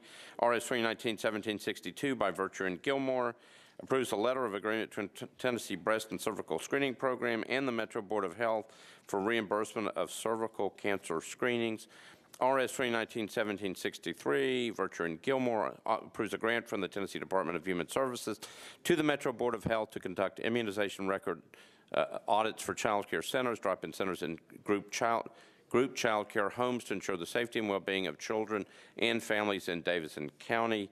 RS 2019-1764 by Vercher and Gilmore approves a grant from the Friends of Metro Animal Care and Control to the Metro Board of Health to provide additional free microchips for animals that are adopted at the shelter. RS 319-1765, Vercher and Gilmore approves an amendment to a grant for the United States Environmental Protection Agency to the Metro Board of Health for the ongoing collection of data on ambient air concentrations in Nashville, Tennessee. RS 319-1766 by Councilmember Gilmore approves an amendment to a grant contract from the Tennessee Department of Health to the Metro Board of Health to improve the health of those residing in or visiting Davidson County through targeted strategies to prevent and control the use of tobacco products. RS 2019-1767 by Councilmember Gilmore approves an amendment to a grant from the Greater Nashville Regional Council to the Metro Social Services Commission to provide meals that meet RDA nutritional guidelines and transportation services to eligible seniors and handicapped residents. RS 2019-1768, Vercher, Syracuse, and Gilmore approves a grant for the Nashville Public Library Foundation to the Nashville Public Library to partially fund a project coordinator position for the NASA Youth Level Outcomes Framework Research Initiative. RS 2019-1769, Kendall, Vercher, and others approves a grant for the National Parks Foundation to the Metro Parks and Recreation Department to provide supplemental funding from private donations for the development of Frankie Pierce Park. RS 2019-1770 by Withers, Vercher, and Syracuse approves a grant from the Friends of Shelby Park in Bottoms to the Metro Board of Parks and Recreation to support the playground project at Cornelia Fort Airport. RS 319-1774 by Vercher and Roberts approves a contract between the Metropolitan Government and Oklahoma State University to provide IFSTA training materials in print and digital form to the Nashville Fire Department. RS 2019-1775 of Virtue and Roberts approves a DNA capacity enhancement grant for the United States Department of Justice to the Metropolitan Police Department for the purchase of DNA laboratory processing software. RS 2019-1776, Councilmember O'Connell, classifies public roads in Davidson County, Tennessee. And Resolution RS 2019-1777 by Councilmember Bedney and O'Connell, authorizes the Metropolitan Department of Metro Water Services to enter into an interlocal agreement with the Nolensville College Grove Utility District to transfer from Metro to District the right to provide water services to property partially in both Williamson County and Davidson County.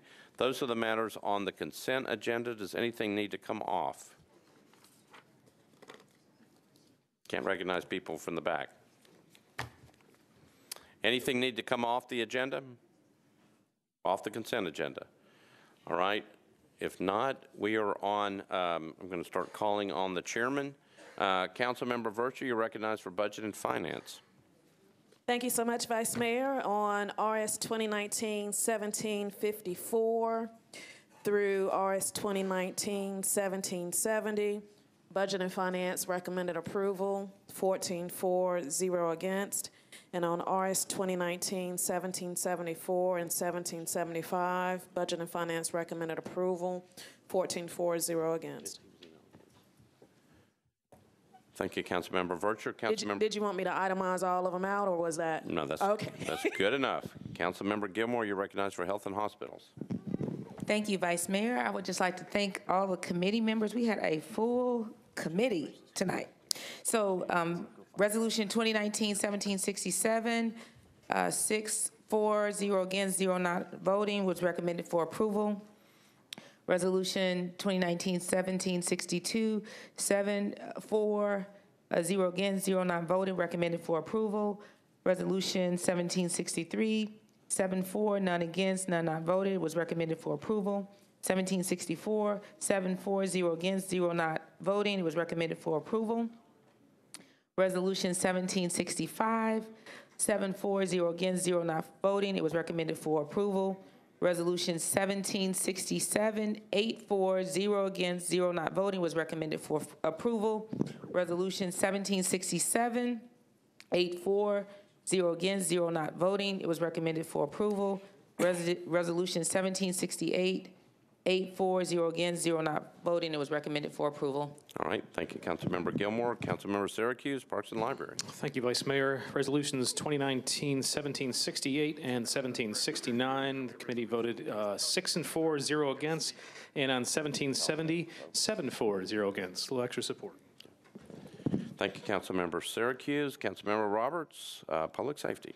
Thank you, Mr. Vice Mayor. Public Safety voted 4 in favor, 0 against for Resolution 1773, 1774, and 1775. All right. Thank you, Councilmember. Councilmember O'Connell, you're recognized for Public Works. Thank you, Mr. President. I'm correct that RS 2019-1743 was not on the consent agenda, correct? That's correct. Okay. Then we considered RS 2019-1776, very independent consideration, and we voted 8 in favor, 0 against. RS 2019-1777, 8 in favor, 0 against. All right. Thank you, Councilmember O'Connell. And I'm looking for Councilmember Lee for the Rules Committee report. Oh, okay. So that would be Councilmember Haywood. You're recognized. At that time, I think all the committee reports are in, and I would like to move to approve all resolutions on the consent agenda.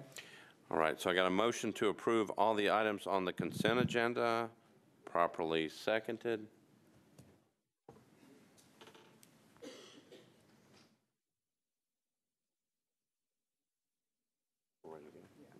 All right. So I got a motion and a second to approve all the matters on the consent agenda. Any discussion? Seeing none, all those in favor say aye. Those opposed say no. Consent agenda is passed. Okay, so now we're going to back up and we'll go through items that are on resolutions that were not on the consent agenda. First one is Resolution RS 2019-1721 by Councilmember Vercher, Mina Johnson, and Murphy. Resolution requesting the Metropolitan Planning Commission and the Metropolitan Planning Department amend Chapter 2 of the adopted subdivision regulations of the Metropolitan Government of Nashville and Davidson County to require community meetings prior to approval of concept plans or prior to approval of final plats when no concept plan is required. Councilmember Vercher, you're recognized. Thank you so much, Vice Mayor. I'd like the committee report. All right. Councilmember Bedney, Planning and Zoning. The committee recommended approval of the substitute and then recommended a one-meeting deferral, 11-4-0 against. All right, back to you, Councilmember Vercher. Thank you, Vice Mayor. I'd like to move for. I'm sorry, and the committee also recommended to approve of substituted. I apologize. I missed Approve the that. substitute and then a deferral of one meeting? Yes. Just wanted to clarify. Okay. All right, did I get that right, though? The committee approved the substitute, but then there was also a recommendation for the committee that there be a deferral of one meeting. Yeah, the committee wanted to hear from Council Lady Bercher, and so they wanted to defer one meeting to give her a chance to come and talk about her legislation. All right, thank you, Councilmember Bedney. Back to you, Councilmember Thank you, Bercher. Vice Mayor. I move for one meeting deferral. Okay. There's been a motion to defer one meeting until June the 18th. Okay, properly seconded. Councilmember Allen, you're recognized. Thank you, Mr. Vice President. I just want to make sure, do we need to specifically say we're going to re-refer that to the Planning, Zoning, Historical Committee? Councilmember Vercher, is that okay? Yeah, that's fine. All right. So it's a motion to defer one meeting until June the 18th. Do I need to go ahead and move the substitute, Vice Mayor? You can move the substitute or you can wait, whatever you want to do. Okay. Okay. We can wait. All right. So it's to defer to actually June the 18th and re-refer back to Planning and Zoning. Okay, that's the motion, properly seconded. Any other discussion? Seeing none, all those in favor say aye. Opposed, no. You adopt. Thank you. Thank you, Councilmember Allen, for that. Right, Resolution RS 2019-1725 by Councilmembers Vercher and Roten. Resolution appropriating to certain accounts to the benefit of the Davidson County Sheriff's Office, State Fair, Industrial Development Board, Metropolitan Development and Housing Agency, GSD General Purposes Debt Service Fund, the GSD School Purposes Debt Service Fund, USD General Purposes Debt Service Fund, Community Oversight Board, and Municipal Auditorium, $20,090,300, and reducing appropriations for the GSD School Purposes Debt Service Fund in the amount of $550,000. Councilmember Vercher, you are recognized. Thank you so much, Vice Mayor. There was extensive conversation as it relates to this supplemental yesterday in Budget and Finance. Budget and Finance recommended approval, 10-4, 1 against, and 1 abstention. And with that, I'll move for approval. Okay. I've got a motion to approve, properly seconded. Councilmember Allen? You're nothing? Okay. Councilmember Glover, you're recognized.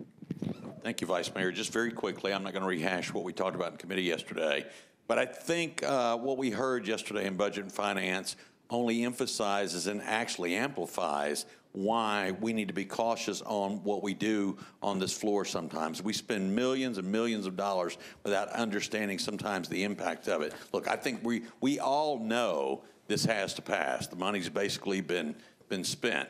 But we heard yesterday that deferring it one more meeting to come in and have a little further discussion would not hinder bills from being paid. So with that, I'm going to vote no on it tonight because I think that's one of our problems. We rush too quickly when we're literally spending millions upon millions of dollars without fully understanding the impact that it has on our overall budget. Thank you, sir. All right. Thank you, Councilmember Glover. Councilmember Weiner, you're recognized. Thank you, Vice Mayor. I'd like to ask a question of the Finance Department. All right. Go ahead.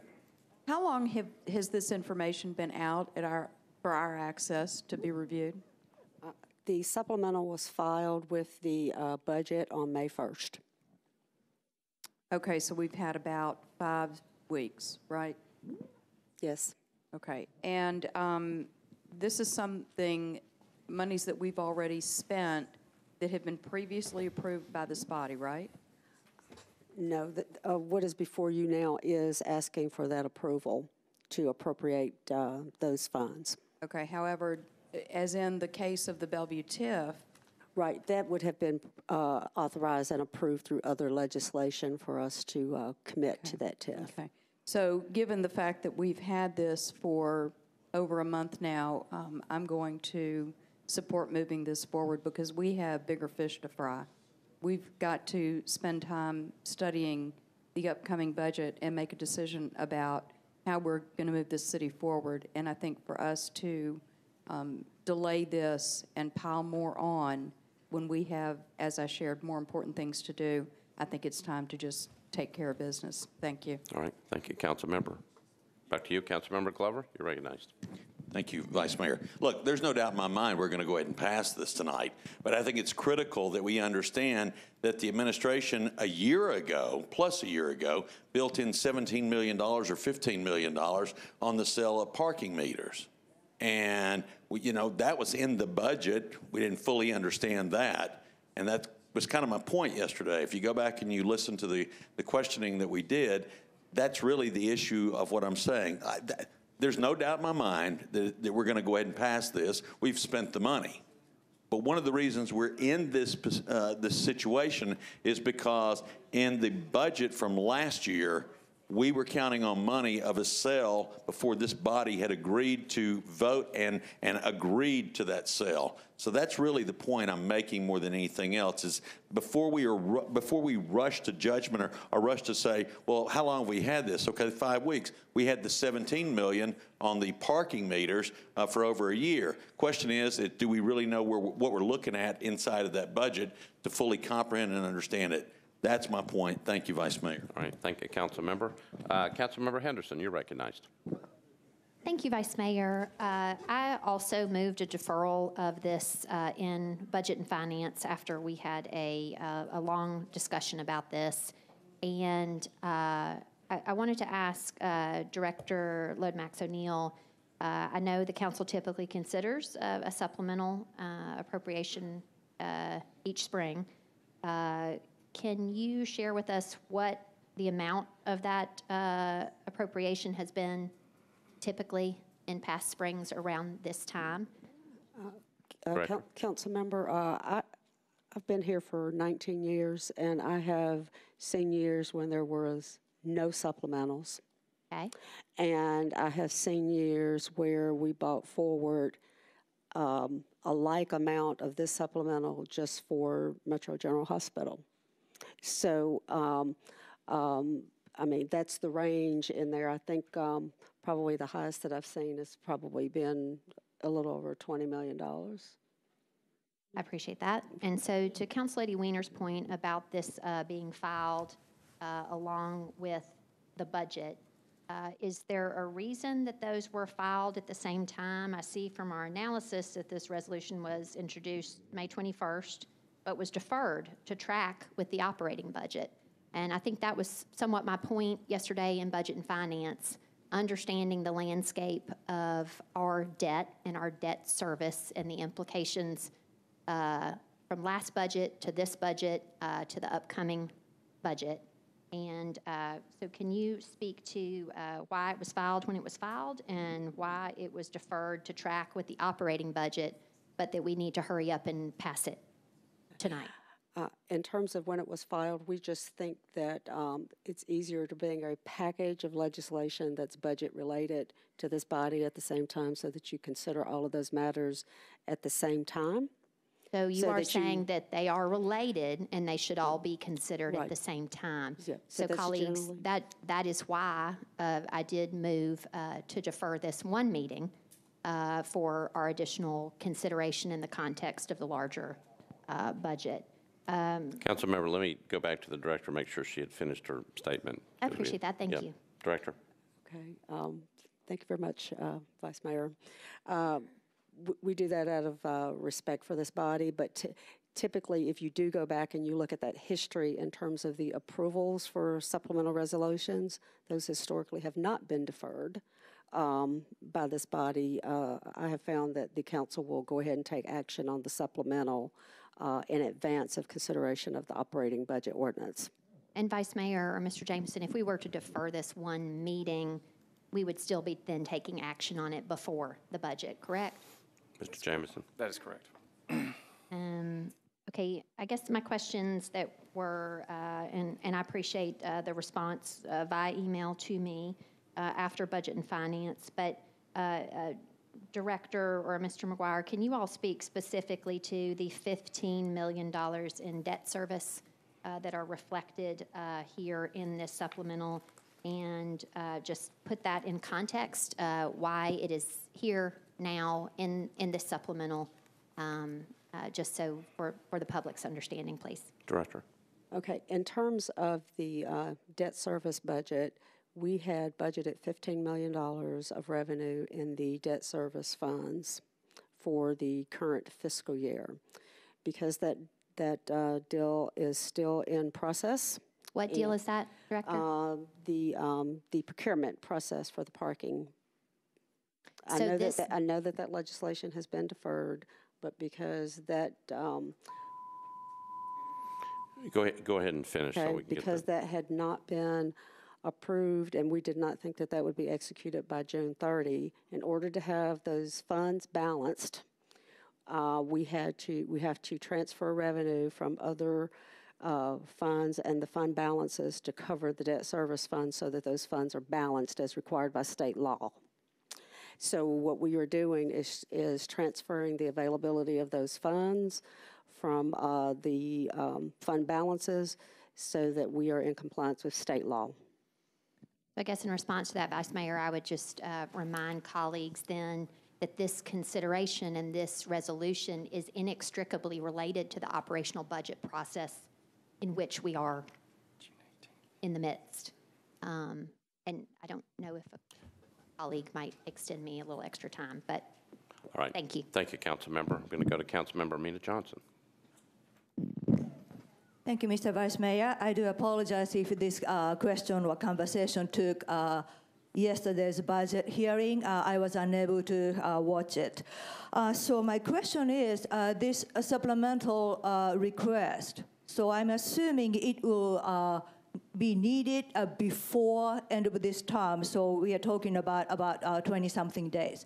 Is there any of these can be deferred to the next budget cycle, or does it need to be all spent before the June 30th? The money has already been spent, and so the action cannot be deferred, or we will be out of compliance with state law regarding having a balanced budget. So this money was already spent, not allocated or future spending between now and 30th. It's just spent, need to put on the books. Exactly. In terms of, for example, the first item on the list is the Sheriff's Office. I think, and the Sheriff's Office had a representative here last night speaking to the items that caused their overage, and that includes salaries and other protective equipment and things having to cover costs that are being incurred in the Sheriff's Office. Well, those functions are happening today because the sheriff needs to provide public safety services and to make sure that those facilities are secure. And I mean, the government could say, well, we're not going to write a check because the appropriation isn't there, but it's more important to make sure that we have adequate public safety in those facilities and that they have the resources they need to continue operations. Thank you, Director. So in that sense, so it was kind of unexpected, rather little over budget item, and we have to supplement to kind of balance the budget in a way. So is it fair to say this appropriate amount is over budgeted, so we kind of go over the this year's budget? What the supplemental is doing is we are currently over budget. This is providing us the authorization so that we are then in balance and we are no longer over budget with this approval. Thank you for the explanation. I appreciate it. All right. Thank you, Council Member. Council Member Rosenberg, you're recognized. Yield to Council Lady Henderson, please. All right. Council Member Henderson. So Director Lomax O'Neill, I know in Budget and Finance, we had Sheriff's Office, State Fair, Community Oversight Board share with us that if we were to defer this one meeting, there would be no negative impact to their work that they do or the budget that they do, or the budgeting that they are doing at this juncture. Can you explain to the public, please, when you say that this money is already spent, what does that mean then that it is before us at this juncture for our approval if it's already been spent? I wonder if you could just explain that for the public's edification, please. Right, Director. In terms of the sheriff's office, they, I'll just use that one as, or maybe a better example is the Community Oversight Board. Can I give that one to you as an example? Is that okay? Sure, I appreciate, but if you would as well, I think there are the smaller expenditures about which I don't think anybody in this body would quibble. I think we're also wanting to understand separately the $15 million in debt service that was going to be covered by the parking procurement that has now been pressed pause. So if you want to address the sheriff's office, the state fair subsidy, and community oversight individually or otherwise, I don't think for the most part that is the part with which people are seeking more understanding, but please do feel free. All right, Director. I think I would like to just address the Community Oversight Board because that is one that I think would resonate with this body. And if you recall, a referendum passed authorizing the creation of that board. Within that referendum, it said there shall be allocated up to $1.5 million to staff and operate the functions of that board. When that referendum passed, this body had not approved an appropriation for that $1.5 million. So while the referendum authorized up to $1.5 million, we have to come back to this body to receive authorization for an appropriation of those funds. So in terms of that one as an example, this supplemental appropriation is providing that authorization, which is required in addition to the passage of the referendum. And I think I got that right, Director Cooper, from a legal perspective. In terms of the debt, okay, the debt is not a new expense. The debt expenditure budget was set in the operating budget ordinance as approved by this body. The amount, what we are doing is we are transferring revenue appropriations into the fund to cover those debt service requirements that are needed this fiscal year. This is not a new expense, so you are not authorizing the addition of additional debt service payments or anything of that nature. You are just authorizing the use of fund balance to cover those debt service payments. I appreciate that. And then can you just explain one more time why that is then needed in relation to the parking procurement specifically? It is because when we present a budget to this body, we have revenue estimates for each of the operating funds and each of the debt service funds. And we had estimated revenue from the parking project into those debt service funds, which will not be effectuated this fiscal year. So what we are doing is allocating revenue from the general fund balances of those other operating funds into those debt service funds so that those debt service funds are balanced. Again, this is it's not a new expense. It's not a duplication of any revenue. It is not a change in any revenue assumptions. It's use of fund balances from across those other funds. That's why you see these accounts listed and the transfers coming in. Thank you, Director. Thank you, Councilmember. Councilmember Murphy. I was going to share some of my time if the council lady still needed some, but I will say that this is something that when I first looked at it, I thought it was your typical 4% fund. And then I'm hearing a lot of different things tonight that kind of concern me. The fact that it sounds like we have spent money based on the administration banking on this body passing legislation that we were not aware of yet. That is extremely shocking to me. It's I guess borderline, not just borderline, it is offensive to me.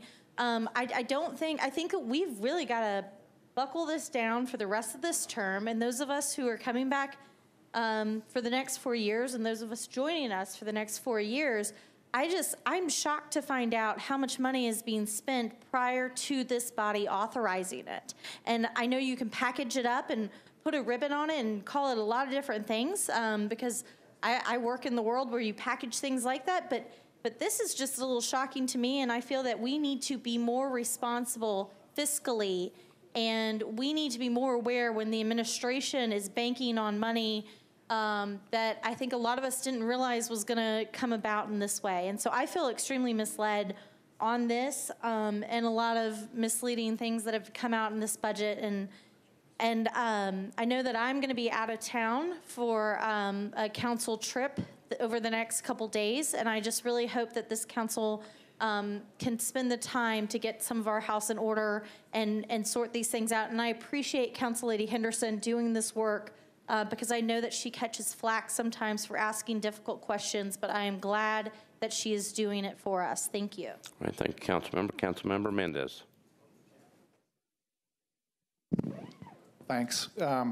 Well, I think I'm on record of being as critical as a person could be of how we do the operating budget.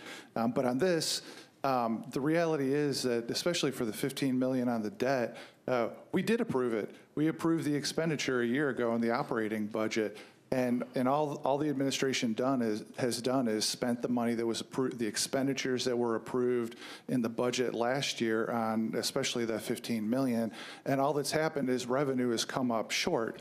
And instead of selling the boat to pay for that $15 million, we're going to hit the savings account to pay for the $15 million. And that's all that's going on here. The expenditures are exactly what were approved in the budget last year. And so I would love to jump on the bandwagon and try to make some hay for the budget I'm going to propose in a couple weeks. But really, I think this is fine, and it's the spending. It has been spent, but it was approved by us last year in the budget. Thank you. Thank you, Councilmember. Councilmember Pridemore. Previous question. All right. Previous question's been called for. We're voting on the previous question. All in favor of the previous question say aye. Aye. Opposed, no. Previous question prevails. So we are now voting on resolution RS 2019-1725. There is going to be, we're going to have to go on the board for this because there's going to be a negative, at least I know of a negative vote. So Madam Clerk, we are voting on RS 2019-1725. If you will open up the machine.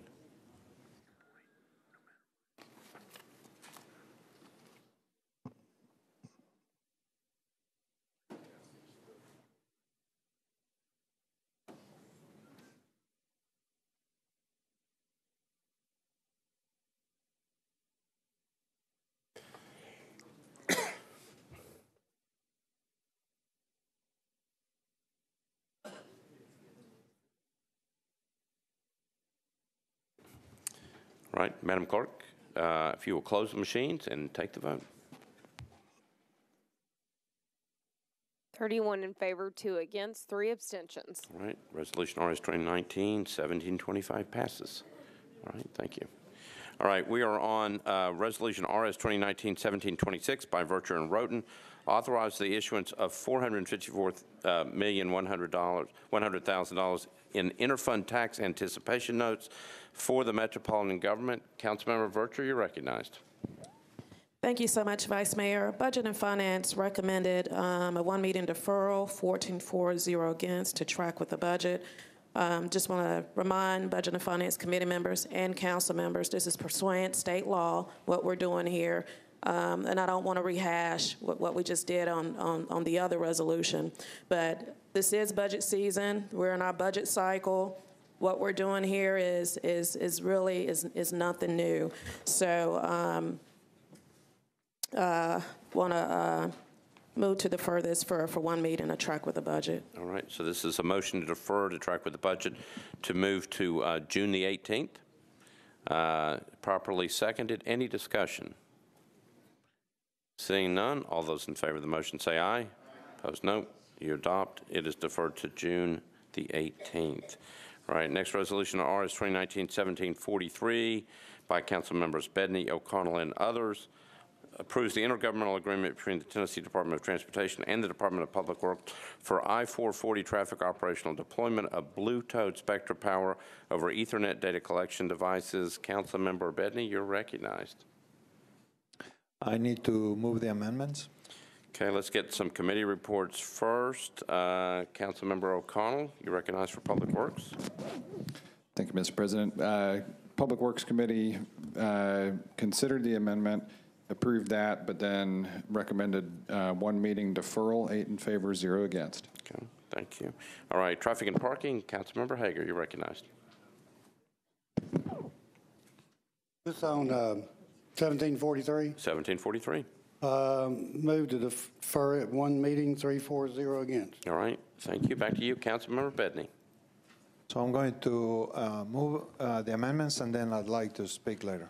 All right, so Councilmember Bedney moves the amendment to 1743, properly seconded. Back to you for an explanation of the amendment.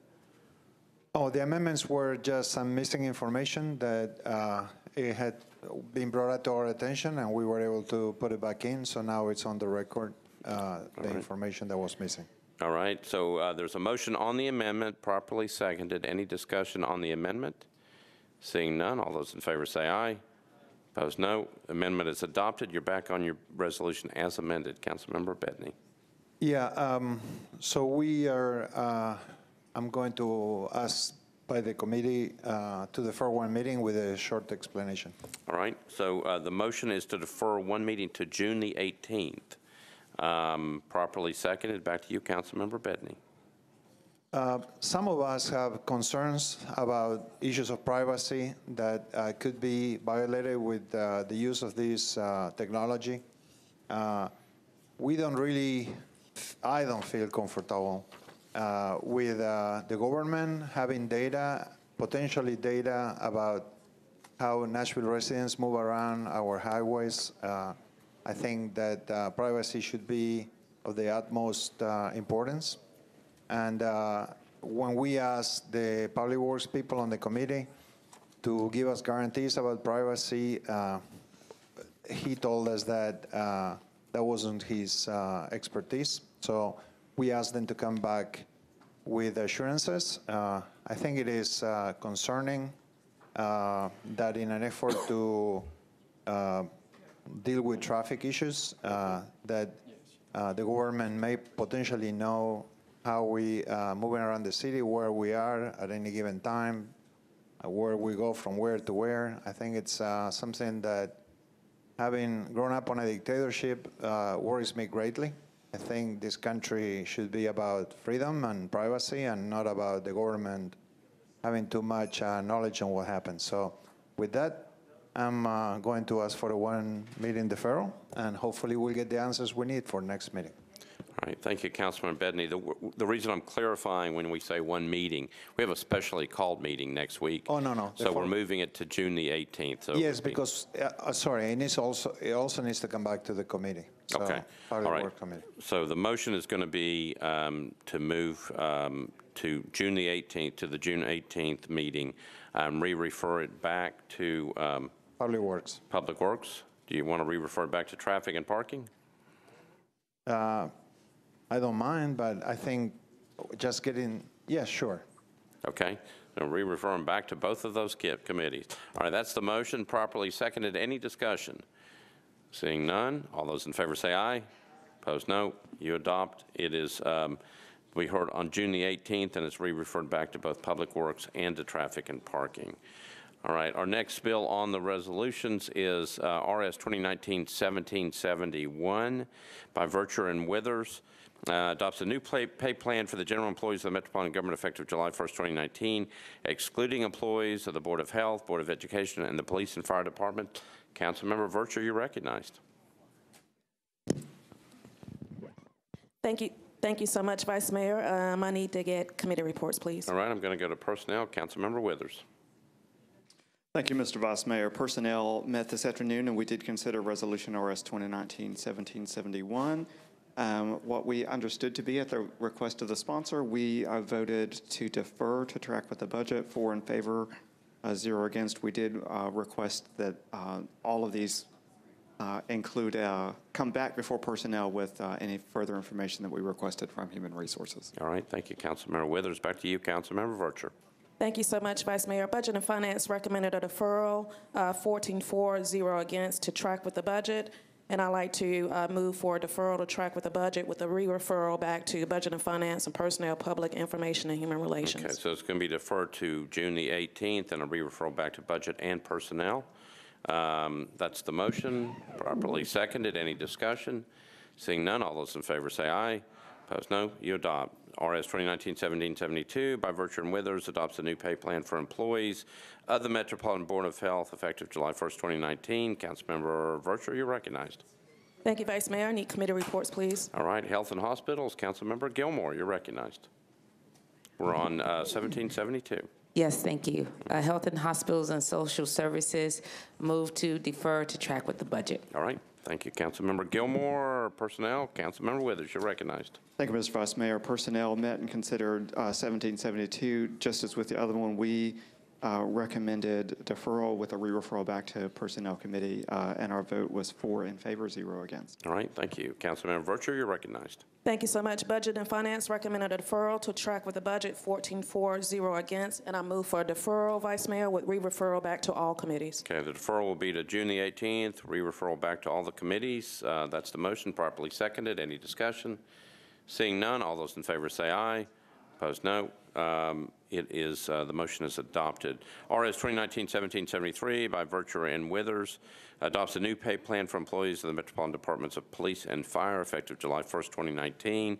Councilmember Vercher, you're recognized. Thank you, Vice Mayor. Committee reports, please. All right. Councilmember Roberts, Public Safety. Thank you, Mr. Vice Mayor. Public Safety voted 4 in favor, 0 against. All right. In favor? Yes, in favor. All right, thank you. All right, Personnel, Councilmember Withers. Thank you, Mr. Vice Mayor. Personnel met and considered 1773 this afternoon. We recommended deferral to track with the budget with re-referral to all committee, 4 in favor, 0 against. All right, thank you. Councilmember Vercher, you're recognized. Thank you, Vice Mayor. Budget and Finance recommended a deferral to track with the budget, 14-4, 0 against. I move for deferral with re-referral back to all committees. All right, so the motion is to defer to June the 18th, re-referring back to all the committees. That's the motion, properly seconded. Any discussion? Seeing none, all those in favor say aye. Opposed, no. That motion is adopted. All right. I believe that completes all resolutions. We're now on bills on first reading. If there's no objection, we'll consider all ordinances on first reading and one vote.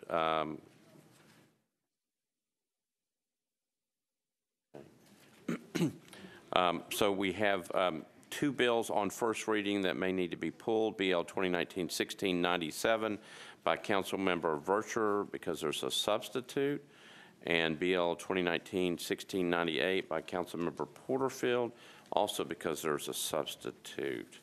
So we're going to pull those 2, but we'll take all the other bills up on first reading in one motion. Can I get a motion to adopt everything except 1697 and 1698? Got a motion, properly seconded. Any other discussion?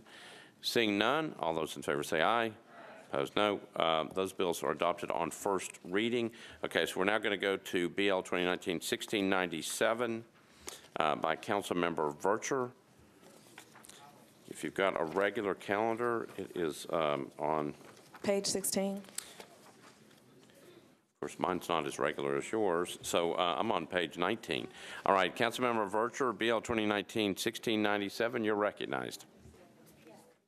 Thank you, Vice Mayor. I need to move the substitute. Okay, so I've got a motion to get the to move the substitute, properly seconded. Back to you for the explanation of the substitute. I will go to Mr. Jameson. He can briefly explain the substitute. Mr. Jameson, you're recognized. Just briefly, this would apply a corridor design overlay, and the bill as originally submitted inadvertently added some parcels that should not have been included, and the substitute simply deletes those parcels. All right, back to you, Councilmember Vercher. I'm going to move the substitute. Okay, I got a motion to move the substitute, properly seconded. All those in favor of the substitute say aye. Opposed, no. The substitute is adopted. You're now on your substitute on first reading. I want to go ahead and move it. All right, so I got a motion to approve on first reading the substitute, properly seconded. Any discussion? Seeing none, all those in favor say aye. Opposed, no. You adopt BL 2019-1697 as substituted, passed on first reading. And then we're on BL 2019-1698 by Council Members Porterfield and Bedney. Councilmember Porterfield, you are recognized. I would like to move the substitute. All right, so there's a motion on the substitute, properly seconded.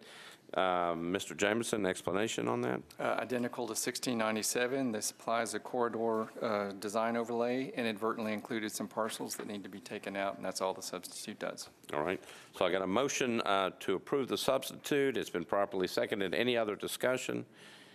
Seeing none, all those in favor of the substitute say aye. Opposed, no. Substitute's adopted. Councilmember Porterfield, you're on your bill on first, as substituted on first reading. I would like to move the substitute. Well, you're going to move it on first reading. I would like as to move it on substitute. first reading. All right, so I got a motion to approve the substitute on first reading. Properly seconded. Any discussion? Seeing none, all those in favor say aye. Opposed, no. You adopt. Thank you. Councilmember Kendall, I'm coming to you. You're recognized. Thank you, Vice Mayor. This is a motion, a request to suspension of the rules to place Bill 2019-1651 place it on the June 18th meeting for second reading. And I'm going to ask Mr. Jameson to tell us why I'm doing that.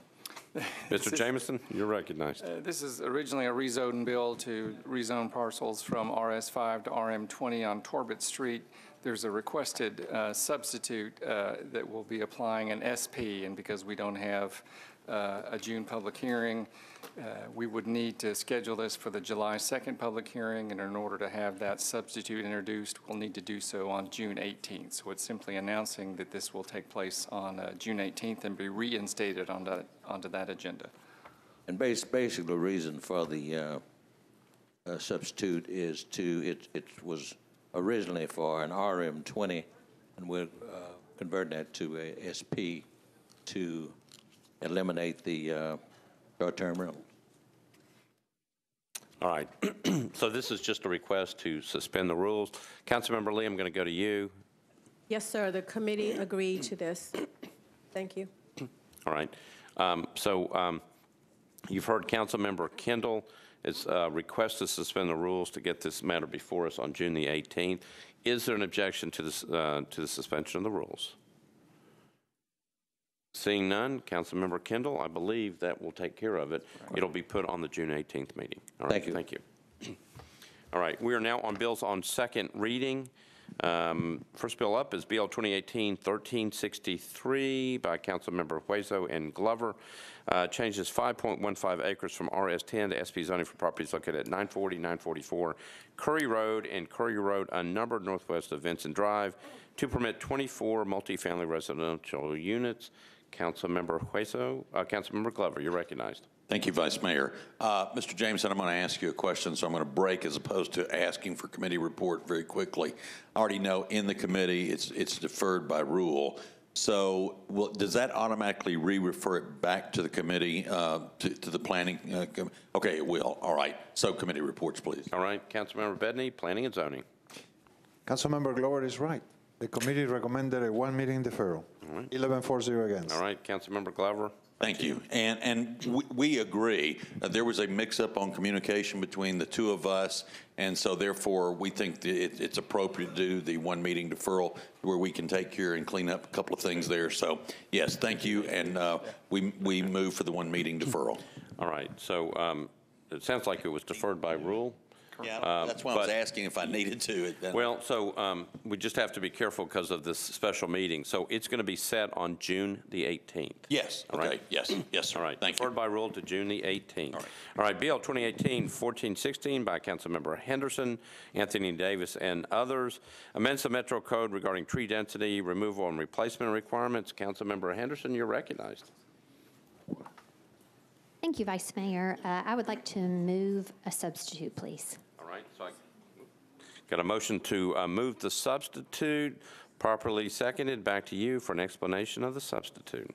Thank you. I want to thank my colleagues, Councilman Davis and Councilman Sledge, and the other co-sponsors that have joined with us on this bill. Ms. Shawn Shepard at the Planning Department and Director Kemp. We have had several stakeholder meetings, both with the development community and with neighbors and advocates for tree-related issues.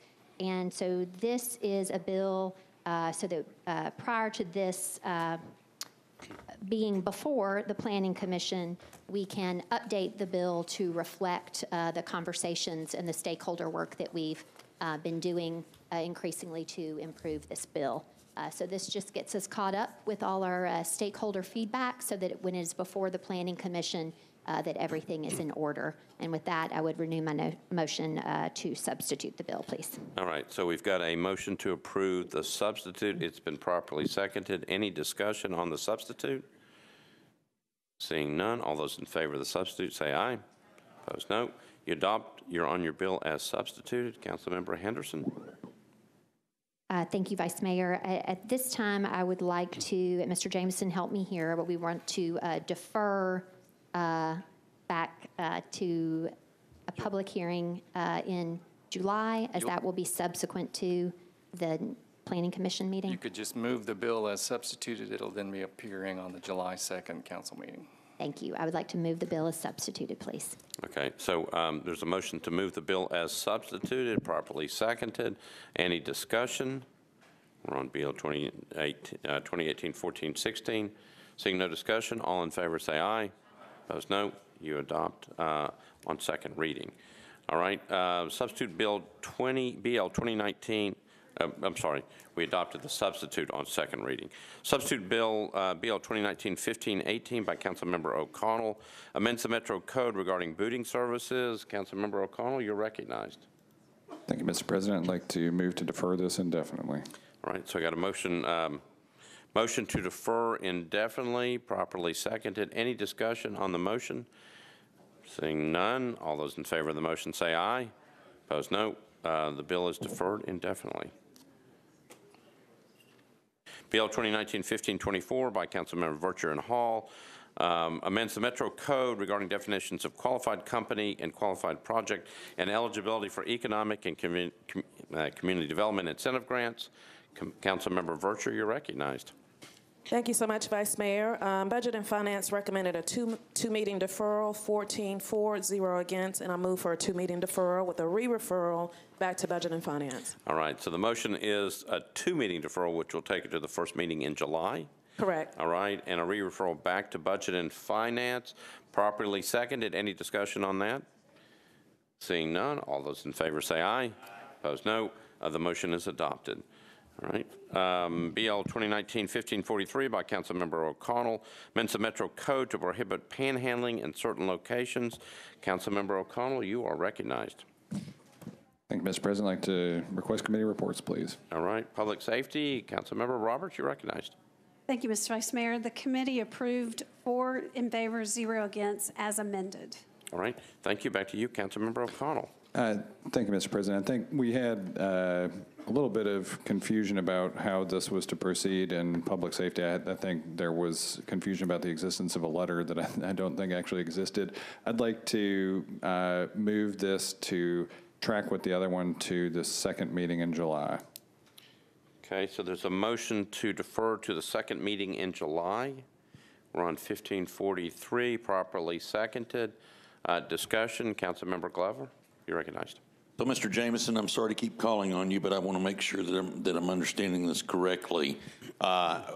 We did move one of the amendments that passed, as was just given in the report, but I didn't hear us move the amendment tonight. Correct. To go ahead and have that adopted with this prior to the deferral. So that's an option, or you could wait until it comes back on July 2nd to move the amendments. Okay. Well, I would like to go ahead and move the amendment, and I'll agree to the deferral, but I would like this built into the bill as a whole because of the area that it discusses. All right. So Councilmember, it's your amendment, so you're going to move the amendment? Yes, I'm moving the amendment. Okay, so I've got a motion to amend. We're on 1543, properly seconded. Back to you for an explanation of the amendment. What it basically does is just expands the territory for basically all the city. Is that a pretty simple explanation, Mr. Jameson? Mr. Jameson? So this is an amendment to the panhandling bill, and the panhandling bill currently prohibits those activities within certain specified locations at bus stops, sidewalk cafes, within a certain amount of feet of ATMs or banks, entrances to public buildings. The ordinance would add, as originally drafted, certain geographic locations, certain locations on Commerce Street, 2nd Avenue, Symphony Place. The amendment offered by Councilman Glover would also add any vehicle that is operating on a public street, so that vendors, for example, that are operating at intersections that approach your vehicle would be included within this this amended ordinance. Well, now, that's not, let me make sure, not vendors, this is just panhandling. Correct, panhandlers. Okay, I just want to make sure we're clear on that. So that's what it does. Thank you. All right, so Councilmember Glover has moved his amendment. It's been properly seconded. Councilmember Dow, you're recognized. I think I read what I needed to read on this. I just had some questions about, like, the legality of this, like being able to prohibit panhandling on certain streets. Like, how is that legal? So, and I haven't heard an explanation for that, because I think we all have challenges with people panhandling and soliciting in our business districts. And I want to find out how is it that we can designate these specific areas as to no panhandling? well, you're spot on, Councillady Dow, and I think Councilman O'Connell is sensitive to the emerging appellate court decisions that are coming out since 2015 that are looking at panhandling restrictions and aggressive panhandling restrictions as potentially content-based, which raises significantly the bar that cities have in justifying them. You may have noted that on the following page of your agenda, Councilman O'Connell has another bill that would eliminate this portion of aggressive panhandling code. I believe he's going to take the deferral time to decide and perhaps meet with stakeholders and determine what route is possible under the current appellate terrain. But it is very difficult under Reed versus Gilbert and the cases that have followed since then to defend these constitutionally for city ordinances.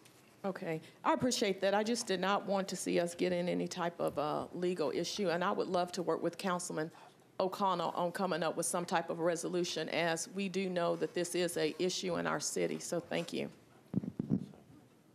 Okay. All right. Councilmember Elrod, you're recognized. Thank you, Mr. Vice Mayor. As has been alluded, this is panhandling is an issue, I think, throughout the city. But what is the definition under the Metro Code of what is technically panhandling that we would be prohibiting?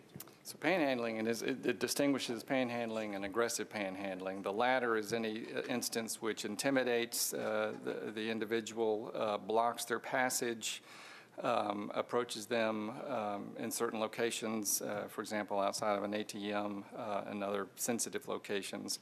Panhandling, otherwise just not aggressive, but just straightforward panhandling, is any request or solicitation for money or other goods. Does panhandling include the solicitation of money in exchange for goods? I don't. Or a newspaper? No, there are special exceptions for First Amendment protections for newspaper restrictions, and those are all exempted from the panhandling provisions that we have in the code now. Thank you, Mr. Jameson. Thank you, Mr. Vice Mayor. All right. Thank you, Councilmember. Councilmember Bedney, you're recognized. What is the enforcement of this?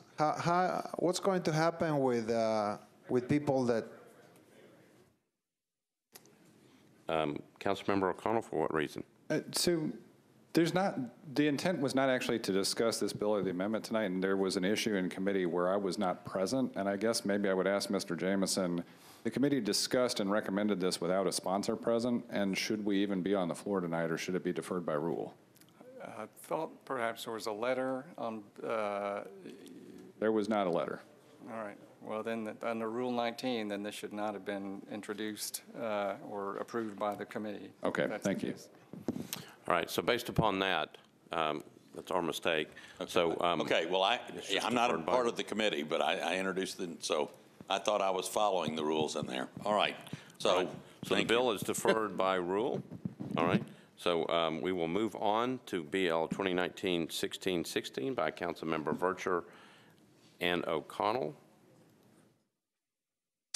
Ordinance approving an agreement by and between the Metropolitan Government and Preston Hollow Capital LLC relating to the operation and modernization of the on-street metered parking program within the public rights-of-way of the metropolitan area and making necessary related amendments to various provisions of Titles 1, 2, 12, and 13 of the Metropolitan Code to facilitate the operation and modernization of the on-street metered parking program.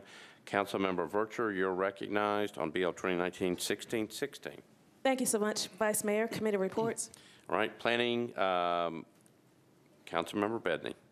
The Planning Committee voted to support a motion to withdraw, 11-4-0 against. All right, traffic and parking, Councilmember Hager. Traffic and parking on 2019-1616 voted to withdraw, 3-4-0 against. All right, thank you. Councilmember O'Connell, Public Works. Thank you, Mr. President. Public Works voted 10 in favor, 0 against to move to withdraw. All right, back to you, Councilmember Vercher, for budget. Thank you so much, Vice Mayor. Budget and Finance recommended indefinitely deferral, 8-4, 2 against, and I move for withdrawal. So you're moving for withdrawal, okay? So there's a motion to withdraw, properly seconded. Discussion, Councilmember O'Connell. I'd like to withdraw the bill.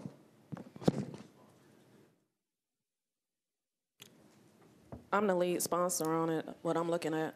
So I've got a motion to withdraw from the lead sponsor. So under Robert's rules, if a sponsor withdraws, there is no debate. It's just withdrawn. If the sponsor moves to withdraw, then it calls for a vote. So if Sponsor Verser wishes to withdraw her motion and just allow the withdrawal, that would be one route. If you want to have a vote on the withdrawal, you would move to withdraw. Just want to withdraw it. Okay, then it's withdrawn. So the bill's withdrawn. No discussion. Thank you. All right. Thank you. Moving on, BL 2019-1625 by Councilmember Vercher. Ordinance establishing the tax levy in the General Services District for the fiscal year 2019-2020, declaring the amount required for the annual operating budget of the Urban Services District pursuant to Section 6.07 of the Metropolitan Charter. Councilmember Vercher, you're recognized. Thank you so much, Vice Mayor. This is the tax levy. Budget and Finance recommended approval with the re-referral back to Budget and Finance, 14-4-0 against. I move for approval with the re-referral back to Budget and Finance. All right, you've heard the motion, properly seconded. Any discussion? Seeing none, all those in favor say aye.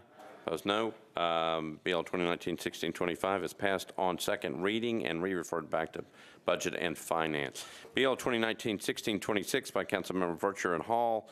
Ordinance establishing a program for the purpose of providing assistance to low-income elderly residents of the Metropolitan Government for fiscal year 2019-2020.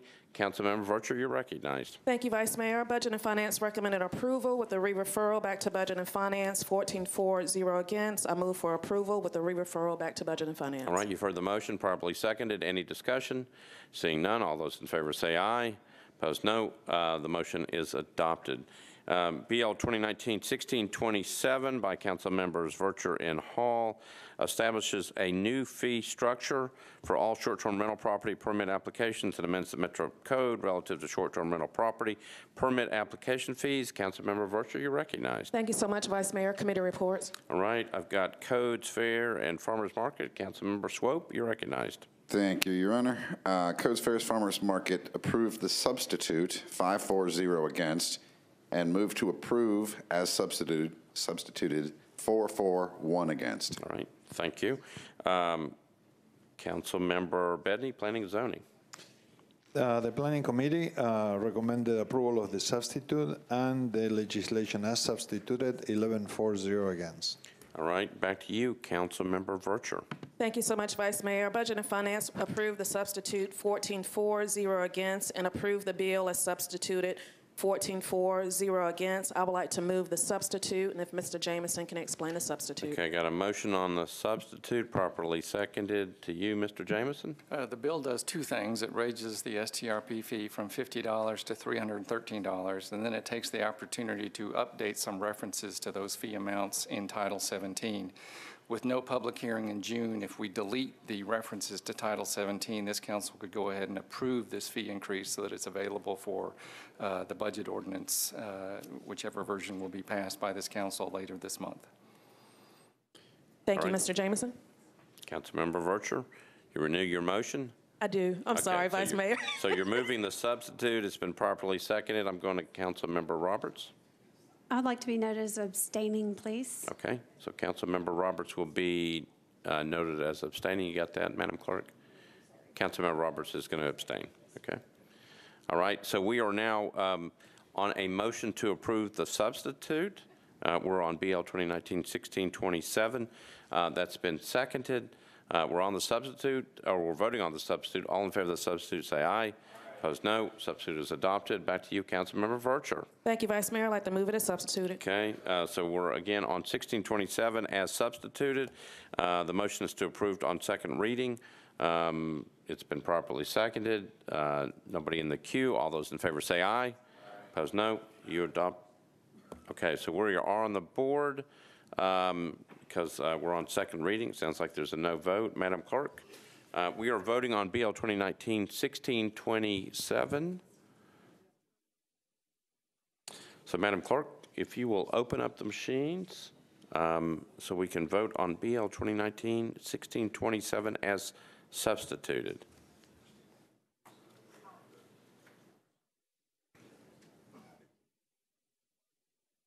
Councilmember Roberts should be noted as abstaining.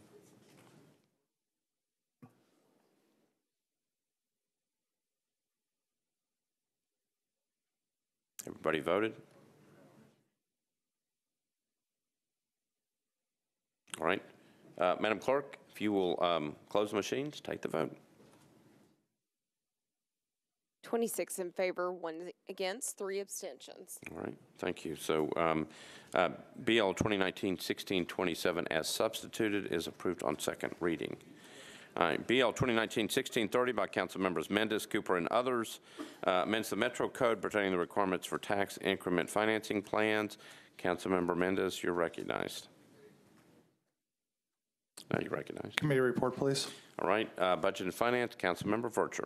Thank you, Vice Mayor. At the request of the sponsor, Budget and Finance recommended a 2-meeting deferral, 14-4-0 against. All right, back to you, Councilmember Mendez. In order to get this to track with other tax increment financing reform bills, I would move to defer this to the first meeting of July. Okay, so this is going to be moved to the first meeting in July. That's the motion, properly seconded. Any discussion?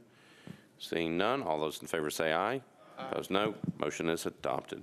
BL 2019-1631 by Councilmember O'Connell creates Title IX Noise and Amplified Sound and consolidates existing provisions regulating noise, excessive noise, and construction noise. Councilmember O'Connell, you're recognized. Thank you, Mr. President. I'd like to get committee reports. Codes, Fairs, and Farmers Market. Councilmember Swope. Thank you, Your Honor. Due to no letter and no councilman in the meeting, we were forced to defer by rule. Okay. I'm going to go to Convention Tourism. Councilmember Hurt, you're recognized. Thank you, Madam. I'm sorry. It's okay. Vice Mayor. It's been a long day. The Conventions, Tourism, and Public Entertainment Facilities voted for Bill 2019-1631, 6 in favor of a deferral with from the actual sponsor. All right. Councilmember O'Connell, it sounds like it got deferred by rule. Thank you, Mr. President. Yes, there was a time-sensitive matter that kept me from being able to appear at Codes Fair and Farmers Market, but the deferral there actually proved helpful as we got some good input from the Convention, Tourism, and Public Entertainment Facilities Committee. I would like to move to defer for one meeting with a brief explanation. It sounds like it was deferred by rule. So it's deferred by rule for one meeting, so we Okay, just move that's it on. fine. Okay, it'll be up on June the 18th. Perfect, that works. All right. Thank you. All right. Bill 2019-1632, also by Councilmember O'Connell, ordinance to amend section 11.12.090 of the Metropolitan Code of Laws related to aggressive panhandling by deleting the section in its entirety. Councilmember O'Connell, you're recognized. Thank you, Mr. President. I'd like to request committee reports, please. Councilmember Roberts, Public Safety. Thank you, Mr. Vice Mayor. Public Safety voted 4 in favor, 0 against to defer to the second meeting in July per the sponsor. All right. Councilmember O'Connell. Thank you, Mr. President. I'd like to move to defer to the second meeting in July. Second meeting in July. That's the motion to defer, properly seconded. Any discussion? Seeing none, all those in favor say aye. Opposed, no. Motion is adopted. BL 2019-1638 by Councilmember Vercher approves an amended partnership agreement between the Office of the Mayor and the Cities for Financial Empowerment Fund, Inc. to support the centers. Councilmember Vercher, you're recognized. Thank you so much, Vice Mayor. Budget and Finance recommended approval, 14-4, 0 against, and I move for approval. Okay, the motion is to approve on second reading, properly seconded. Any discussion? Seeing none, all those in favor say aye. Opposed, no. You adopt. BL 2019-1639 by Council Members Withers and Vercher creates a position of 311 Call Center Specialist, 311 Call Center Specialist Senior, Crime Scene Investigator 3, and Fire Inspector 2, Field Training Officer. Council Member Withers, you're recognized on 1639. Thank you so much, Mr. Vice Mayor. The Personnel Committee met this afternoon, and we considered Bill 2019-1639. And we recommended approval, 4 in favor, 0 against. All right. Let me get Budget and Finance. Councilmember Vercher. Thank you so much, Vice Mayor. Budget and Finance recommended approval and re-referral, 14-4, 0 against, so these can track with the pay plan resolution. All right. Back to you, Councilmember Withers. I would like to move for approval and re-referral back to both committees if I could. All right. That's fine. That's the motion. Properly seconded. Any discussion? Seeing none. All those in favor say aye. Opposed, no. That motion is adopted. BL 2019-1640 by Councilmember Withers, Vercher, and Gilmore. This creates the position of Bureau Director 2 for the Metropolitan Department of Health. Councilmember Withers, you're recognized.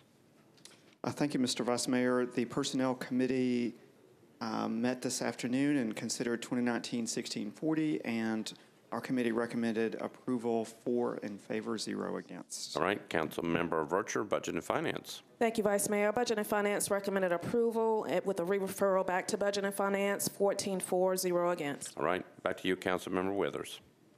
Thank you, Mr. Vice Mayor. With that, I would like to move approval with a re-referral back to both committees on third. All right, that's the motion, properly seconded. Any discussion on that? Seeing none, all those in favor say aye. Opposed, no. You adopt the motion. BL 2019-1641 by Councilmember O'Connell and Hurt provides for the designation of public property within specified areas of downtown Nashville as a temporary special event zone during the time period beginning at 9:00 p.m. on July 2nd, 2019, ending at 11:00 p.m. on July 5th, 2019, relative to the use of these areas in conjunction with the 2019 July 4th celebration. Councilmember O'Connell, you're recognized. Thank you, Mr. President. I'd like to request committee reports. All right, Councilmember Vercher, you're recognized for Budget and Finance. Budget and Finance recommended approval, 14-4, 0 against. Councilmember Hurt, Convention Tourism. Thank you, Mr. President. Conventions and Tourism voted 6 in favor and 4 against. All right, thank you. Parks Library, Councilmember Syracuse. Thank you, Vice Mayor. Unfortunately, Parks, Library, and Arts had to defer by rule. Councilmember O'Connell. Thank you, Mr. President. I'd like to move to suspend the rules to get this heard tonight. All right, so there is a motion to suspend the rules. Is there an objection? Seeing none, you're on your bill. Councilmember O'Connell. Thank you, Mr. President. Again, my apologies. That same timing issue caught me out at 2 committees that met basically back to back, and I was unable to appear. The Parks, Library, and Arts got some good suggestions from that committee nonetheless that we will be incorporating into these as we go forward. But generally, these have been fairly straightforward. As mentioned in Budget and Finance yesterday, the focus has been on public safety. I think after looking at the general success of the NFL draft as an event delivery for Nashville, public safety was well in hand at that event, and I think these special event zones have worked very well, so I'd like to move for approval. All right, so you've got a motion to approve, properly seconded. Councilmember Henderson. Thank you, Vice Mayor. I just want to build on what Councilman O'Connell said just briefly and ask our body to think about next time, which Councilman O'Connell was alluding to. We have had a consistent problem wherein when we establish these special event zones, downtown NFL drafts, CMA, so forth, where we have greenway closures. And the greenway closures do not just happen on the day of the event. They happen several days before, a day after. It kind of becomes almost a week of time where we have our inaccessible greenways in the vicinity of the Ascend Amphitheater most typically. And so Councilman O'Connell alluded to it. I know he cares about it very much, and that we will, I think as a Parks Committee, continue to work on that. But I would like to see us put into the language of these special event zones a particular provision as it relates to the greenways. So that's something that has been of repeat community concern. And so I would ask us, and of course, I support approving this at this time, but going forward that we make sure that that language is in there. Thank you. All right. Thank you, Councilmember. Councilmember O'Connell, back to you. Thank you, Mr. President. We'd like to thank Councilmember Henderson for her attentiveness to that. I've heard from many frustrated stakeholders in and around these footprints, and sometimes the closures are actually occurring days in advance of the actual scheduled closure. So we do have some issues to work through here. At this point, though, with this event drawing so close, I would like to renew my motion to approve. All right, so I got the motion is to pass on second reading. That's correct, sorry. Properly seconded. Any further discussion? Seeing none, all those in favor say aye. Opposed, no. You adopt on second reading. Bill 2019-1642, Virtual Sledge and others, approves a participation agreement between Department of Water and Sewerage Services and Stratos Development Group, LLC, to provide public water service improvements for the proposed development as well as other existing properties in the area. Councilmember Vircher, you are recognized. Thank you, Vice Mayor. Committee report. Councilmember Bedney, Planning and Zoning. Yes, the committee recommended approval, 9-4-0 against. All right, thank you. Councilmember O'Connell, Public Works. We recommended 1642. Yeah, 10 in favor, 0 against. Thank you. Back to you, Councilmember Vircher. Budget and Finance recommended approval, 14-4-0 against. I move for approval. Okay, I got a motion to approve on second reading, properly seconded. Any discussion on 1642? Seeing none, all those in favor say aye. Opposed, no. You adopt. Bill 2019-1643 by Councilmember Hall requires all existing culverts, inlets, storm drains, and ditches within the T2 Rural Neighborhood Policy and T3 Suburban Neighborhood Policy to be upgraded, retrofitted, and or constructed to current stormwater maintenance manual standards by January 1st, 2025. Councilmember Hall, you're recognized. Committee reports, please. All right, Councilmember Vircher, Budget and Finance. Thank you so much, Vice Mayor. Budget and Finance recommended approval of the substitute, 14-4-0 against, and for at the request of the sponsor, a 2-meeting deferral, 14-4-0 against. All right, thank you. Public Works, Councilmember O'Connell. Thank you, Mr. President. We recommended deferral for 2 meetings, 10 in favor, 0 against. All right, Councilmember Hall. As discussed in both committee meetings, I'd like to defer this 2 meetings as amended. Do you want to put the substitute on tonight? Yes, please. Let's move the substitute. Okay, so there's a motion to approve the substitute, properly seconded. Back to you for an explanation. I can go to Mr. Jameson. Mr. Jameson? Mr. Jameson? It's just a typographical error on my part. Instead of the Stormwater Maintenance Manual, should have been the Stormwater Management Manual. My apologies to the sponsor. I did that on purpose to make sure he recognized his mistake. All right, so there's a motion on the substitute, properly seconded. Any discussion on the substitute? Seeing none, all those in favor say aye. Opposed, no. You're on the substitute. Back to you now for a motion. Again, I'd like to defer 2 meetings, please. All right. So the motion is to defer 2 meetings, which would take you to the first meeting in July. That's the motion, properly seconded. Any discussion on the motion? Seeing none, all those in favor say aye. Opposed, no. The motion to defer is adopted. BL 2019-1644 by Council Members Mendez, Cooper, and others. This amends Ordinance BL 2018-1315 pertaining to the Tax Increment Financing Study and Formulating Committee. Councilmember Mendez, you're recognized. Committee reports, please. All right, Budget and Finance, Councilmember Vircher. Thank you so much, Vice Mayor. Budget and Finance recommended approval for the amendment, 14-4-0 against, and recommended approval as amended, 14-4-0 against. All right, back to you, Councilmember Mendez. Move the amendment with a brief explanation. All right, so the motion is to move the amendment, properly seconded. Back to you for an explanation of the amendment. Just want to thank Councilman Syracuse for making the suggestion on this. It clarifies which agency will be primarily responsible for giving us reports back on the Tax Increment Financing Committee's recommendations. And so thanks for that. All right. So the motion is to approve the amendment, properly seconded. Any discussion on the amendment? Okay, we're voting on the amendment. All in favor of the amendment, say aye.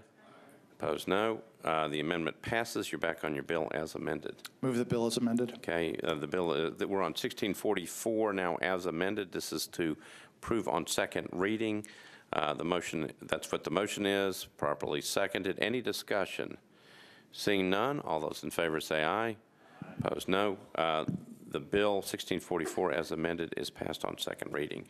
BL 2019-1646 by Councilmember Pulley, O'Connell, and Bedney authorizes Metro to abandon existing easement rights located at 2003 B. Castleman Drive, formerly known as Burtonwood Drive.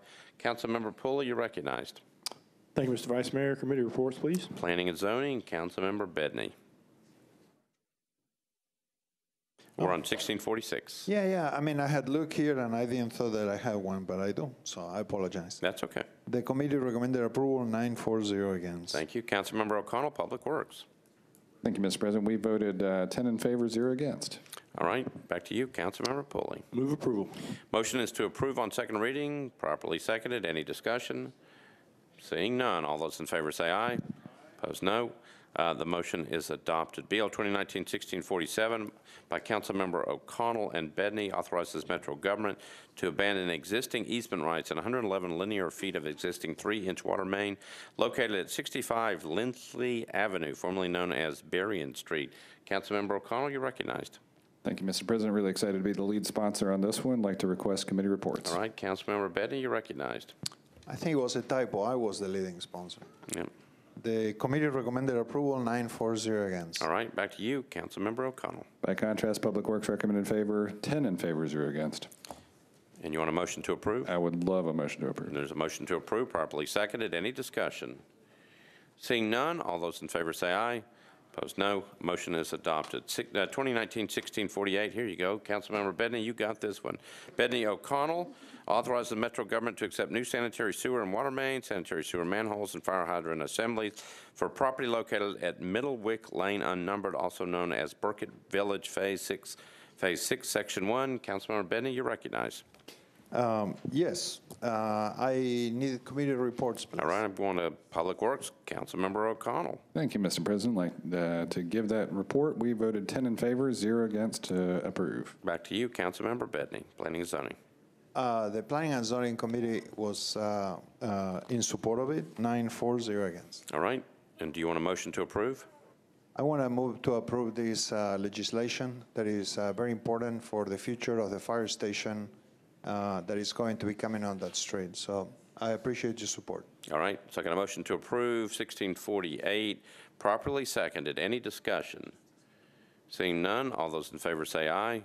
Opposed, no. You adopt 1648 on second reading. Bill 2019-1649, Councilmember Bedney and O'Connell authorized the Metropolitan government to accept new sanitary sewer and water mains, sanitary sewer manholes, and fire hydrant assemblies for property located at Middlewick Lane, unnumbered, also known as Burkett Village, Phase 6, Section 2.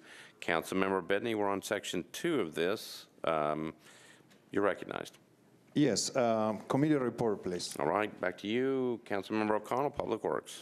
Thank you, Mr. President. Just for clarity, that's Section 2 only of Phase 6. That's right. I'd like to report that the Public Works Committee voted 10 in favor, 0 against to recommend approval. All right, Councilmember Bedney, back to you, Planning and Zoning. Planning and Zoning recommended approval, 9-4-0 against, with a reminder that being second doesn't mean that it's any worse. It's as good as number one. And with that, I move to approval. All right, so I got a motion to approve, properly seconded. Any discussion? We're on 1649. Seeing none, all those in favor say aye.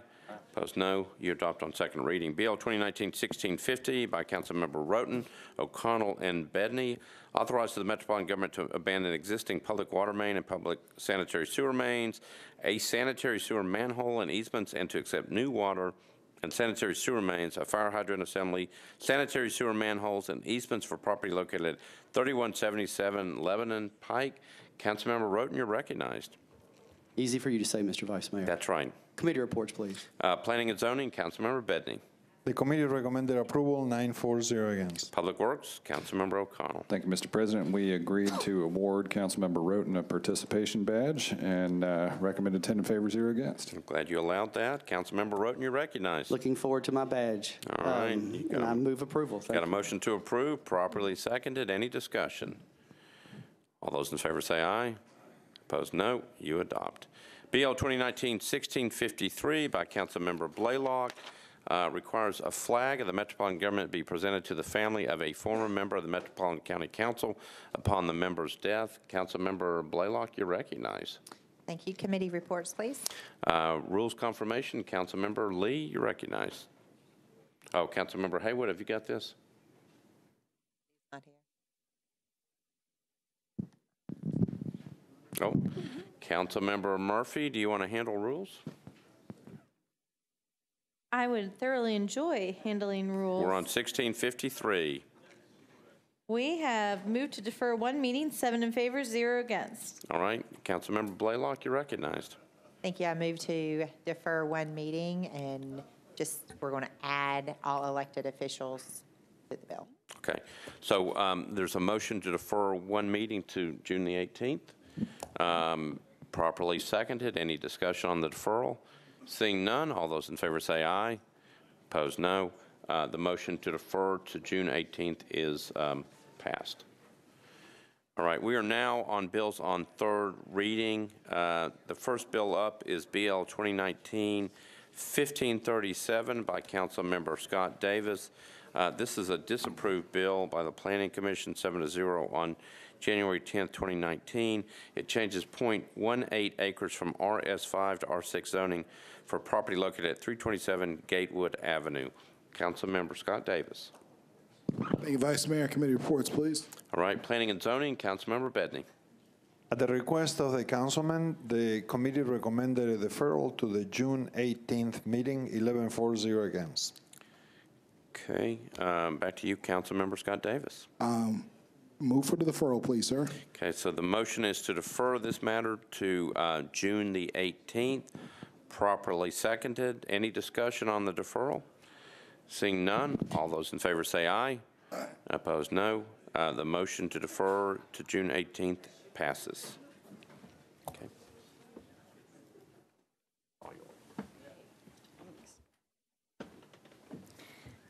Now we're on BL 2019-1598, sponsors O'Connell, Roberts, and others. This amends the Metro Code to establish a fleet schedule for low or zero emission vehicles owned by the Metro government. Councilmember O'Connell.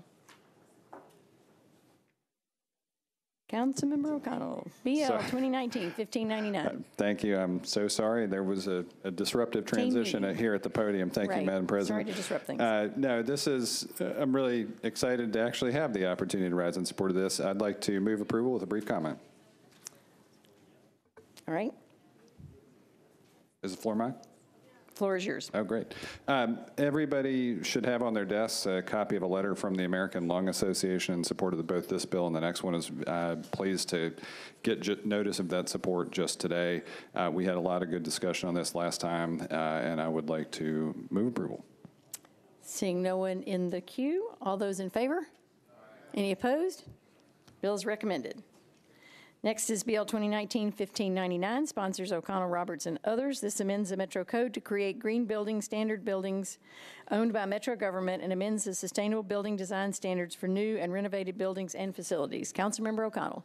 Thank you, Madam President. On this one, again, there was kind of some late-breaking developments. I know the Department of General Services last week at the request of some members, or sorry, last meeting, shortly thereafter, provided some additional information supplementary to the fiscal note. This one as well, the council office distributed to the attention of members today.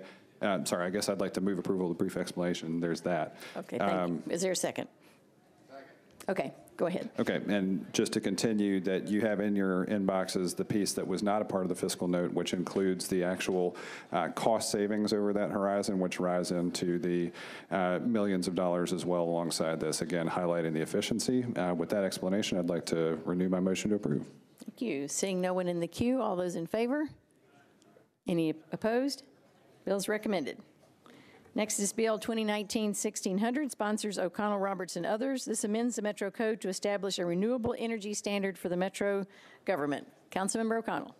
Thank you, Madam President. Again, I'd like to move approval with a brief explanation. Is there a second? It's been seconded. Councilmember? Just like to express again the gratitude on all three of these pieces of legislation. This really was a package, although there were independent considerations here. Great departmental support, particularly from General Services and NES. Strong conversations and ideas coming from the administration as well. And certainly great co-sponsor support and really good conversation through all the committees that it came through. I think this is important policy, and it's great to see us be able to deliver something like this this close to the end of the term. So thanks to everyone for your support on these and your patience as we work through some of the issues and made these better bills. And with that, I'd like to renew my motion to approve. Thank you. We have one member in the queue, Councilmember Elrod. Just need to be recorded as abstaining, please. Abstaining. Madam Clerk, you have that?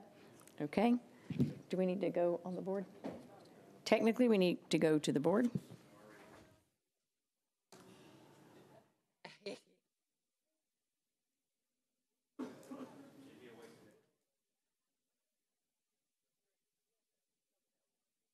Madam Clerk, can you open the, thought I'd said that. Okay.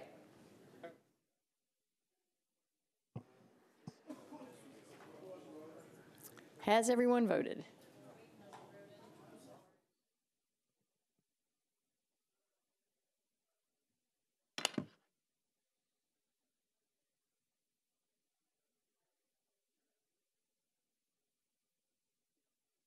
Has everyone voted?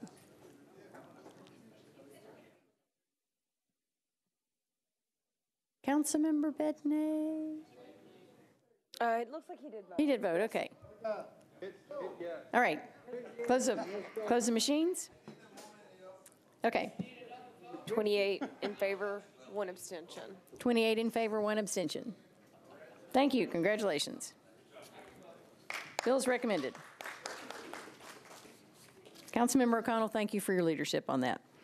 Next is BL 2019-1612, sponsors Bedney Henderson Hall. This amends the Metro Code regarding contracts for supplies and services in excess of 60 months. Councilmember Bedney. Yes. Are there any committee reports? They're all in. They're all in. So I want to thank Council Lady Henderson to co-sponsor this legislation, and I'm excited to ask for your approval on this. Is that a motion?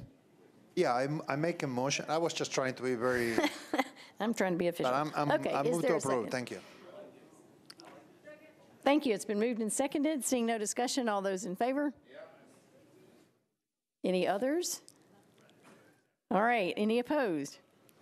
Bill is recommended. That was pretty anemic voting.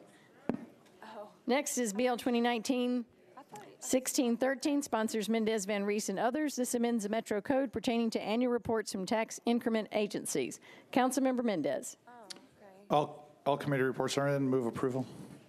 It's been moved and seconded. Seeing no one in the queue, all those in favor? Aye. Any opposed? Bill is recommended. Bill is, you approve. Next is BL 2019-1617, sponsors O'Connell and Bedney. This authorizes the Metro government to accept new sanitary sewer mains, sanitary sewer manholes, and to relocate one fire hydrant assembly for properties located at 838B and 843B Goff Street. Councilmember O'Connell. Thank you, Madam President. I'd like to move approval. It's been moved and seconded. Seeing no one in the queue, all those in favor? Any opposed? You recommend. Next is BL 2019-1618, sponsors O'Connell and Bedney. This authorizes Millennium Music Row LLC to install, construct, and maintain aerial and underground encroachments in the right-of-way located at 70 Music Square West. Councilmember O'Connell. Thank you, Madam President. I'd like to move approval. Is there a second? It's been moved and seconded. Seeing no one in the queue, all those in favor? Any opposed? You adopt. Next is BL 2019-1619, sponsors O'Connell and Bedney. This authorizes Nashville Propco LLC to install, construct, and maintain aerial and underground encroachments in the right-of-way located at 306 Gay Street. Councilmember O'Connell. Thank you, Madam President. I'd like to move approval. It's been moved and seconded. Seeing no one in the queue, all those in favor? Any opposed? You adopt. Next is BL 2019-1620, sponsors O'Connell and Bedney. This authorizes Metro government to abandon existing easement rights for property located at Dr. Walter S. Davis Boulevard, formerly known as Clifton Avenue. Councilmember O'Connell. Thank you, Madam President. I'd like to move approval. Thank you. It's been moved and seconded. Seeing no one in the queue, all those in favor? Any opposed? You adopt. Next is BL 2019-1621, sponsors O'Connell and Bedney. This abandons alley number 126 right-of-way. Councilmember O'Connell. Thank you, Madam President. I'd like to move approval. It's been moved and seconded. Seeing no one in the queue, all those in favor? Any opposed? You adopt. Next is BL 2019-1622, sponsors O'Connell and Bedney. This abandons a portion of Manor Avenue right-of-way. Councilmember O'Connell. Thank you, Madam President. I'd like to yield my time to Councilmember Bedney. No, I knew actually, I'd like to move approval. Thank you. It's been moved and seconded. Seeing no one in the queue, all those in favor? Any opposed? Bill is recommended. And now I'd like to call on Councilmember Antoinette Lee to adjourn I would like to move that we adjourn until Tuesday, June the 11th at 6 o'clock. Thank you. It's been moved and seconded. Do we need to vote on that? All in favor? Any opposed? We will see you next Tuesday. We are adjourned.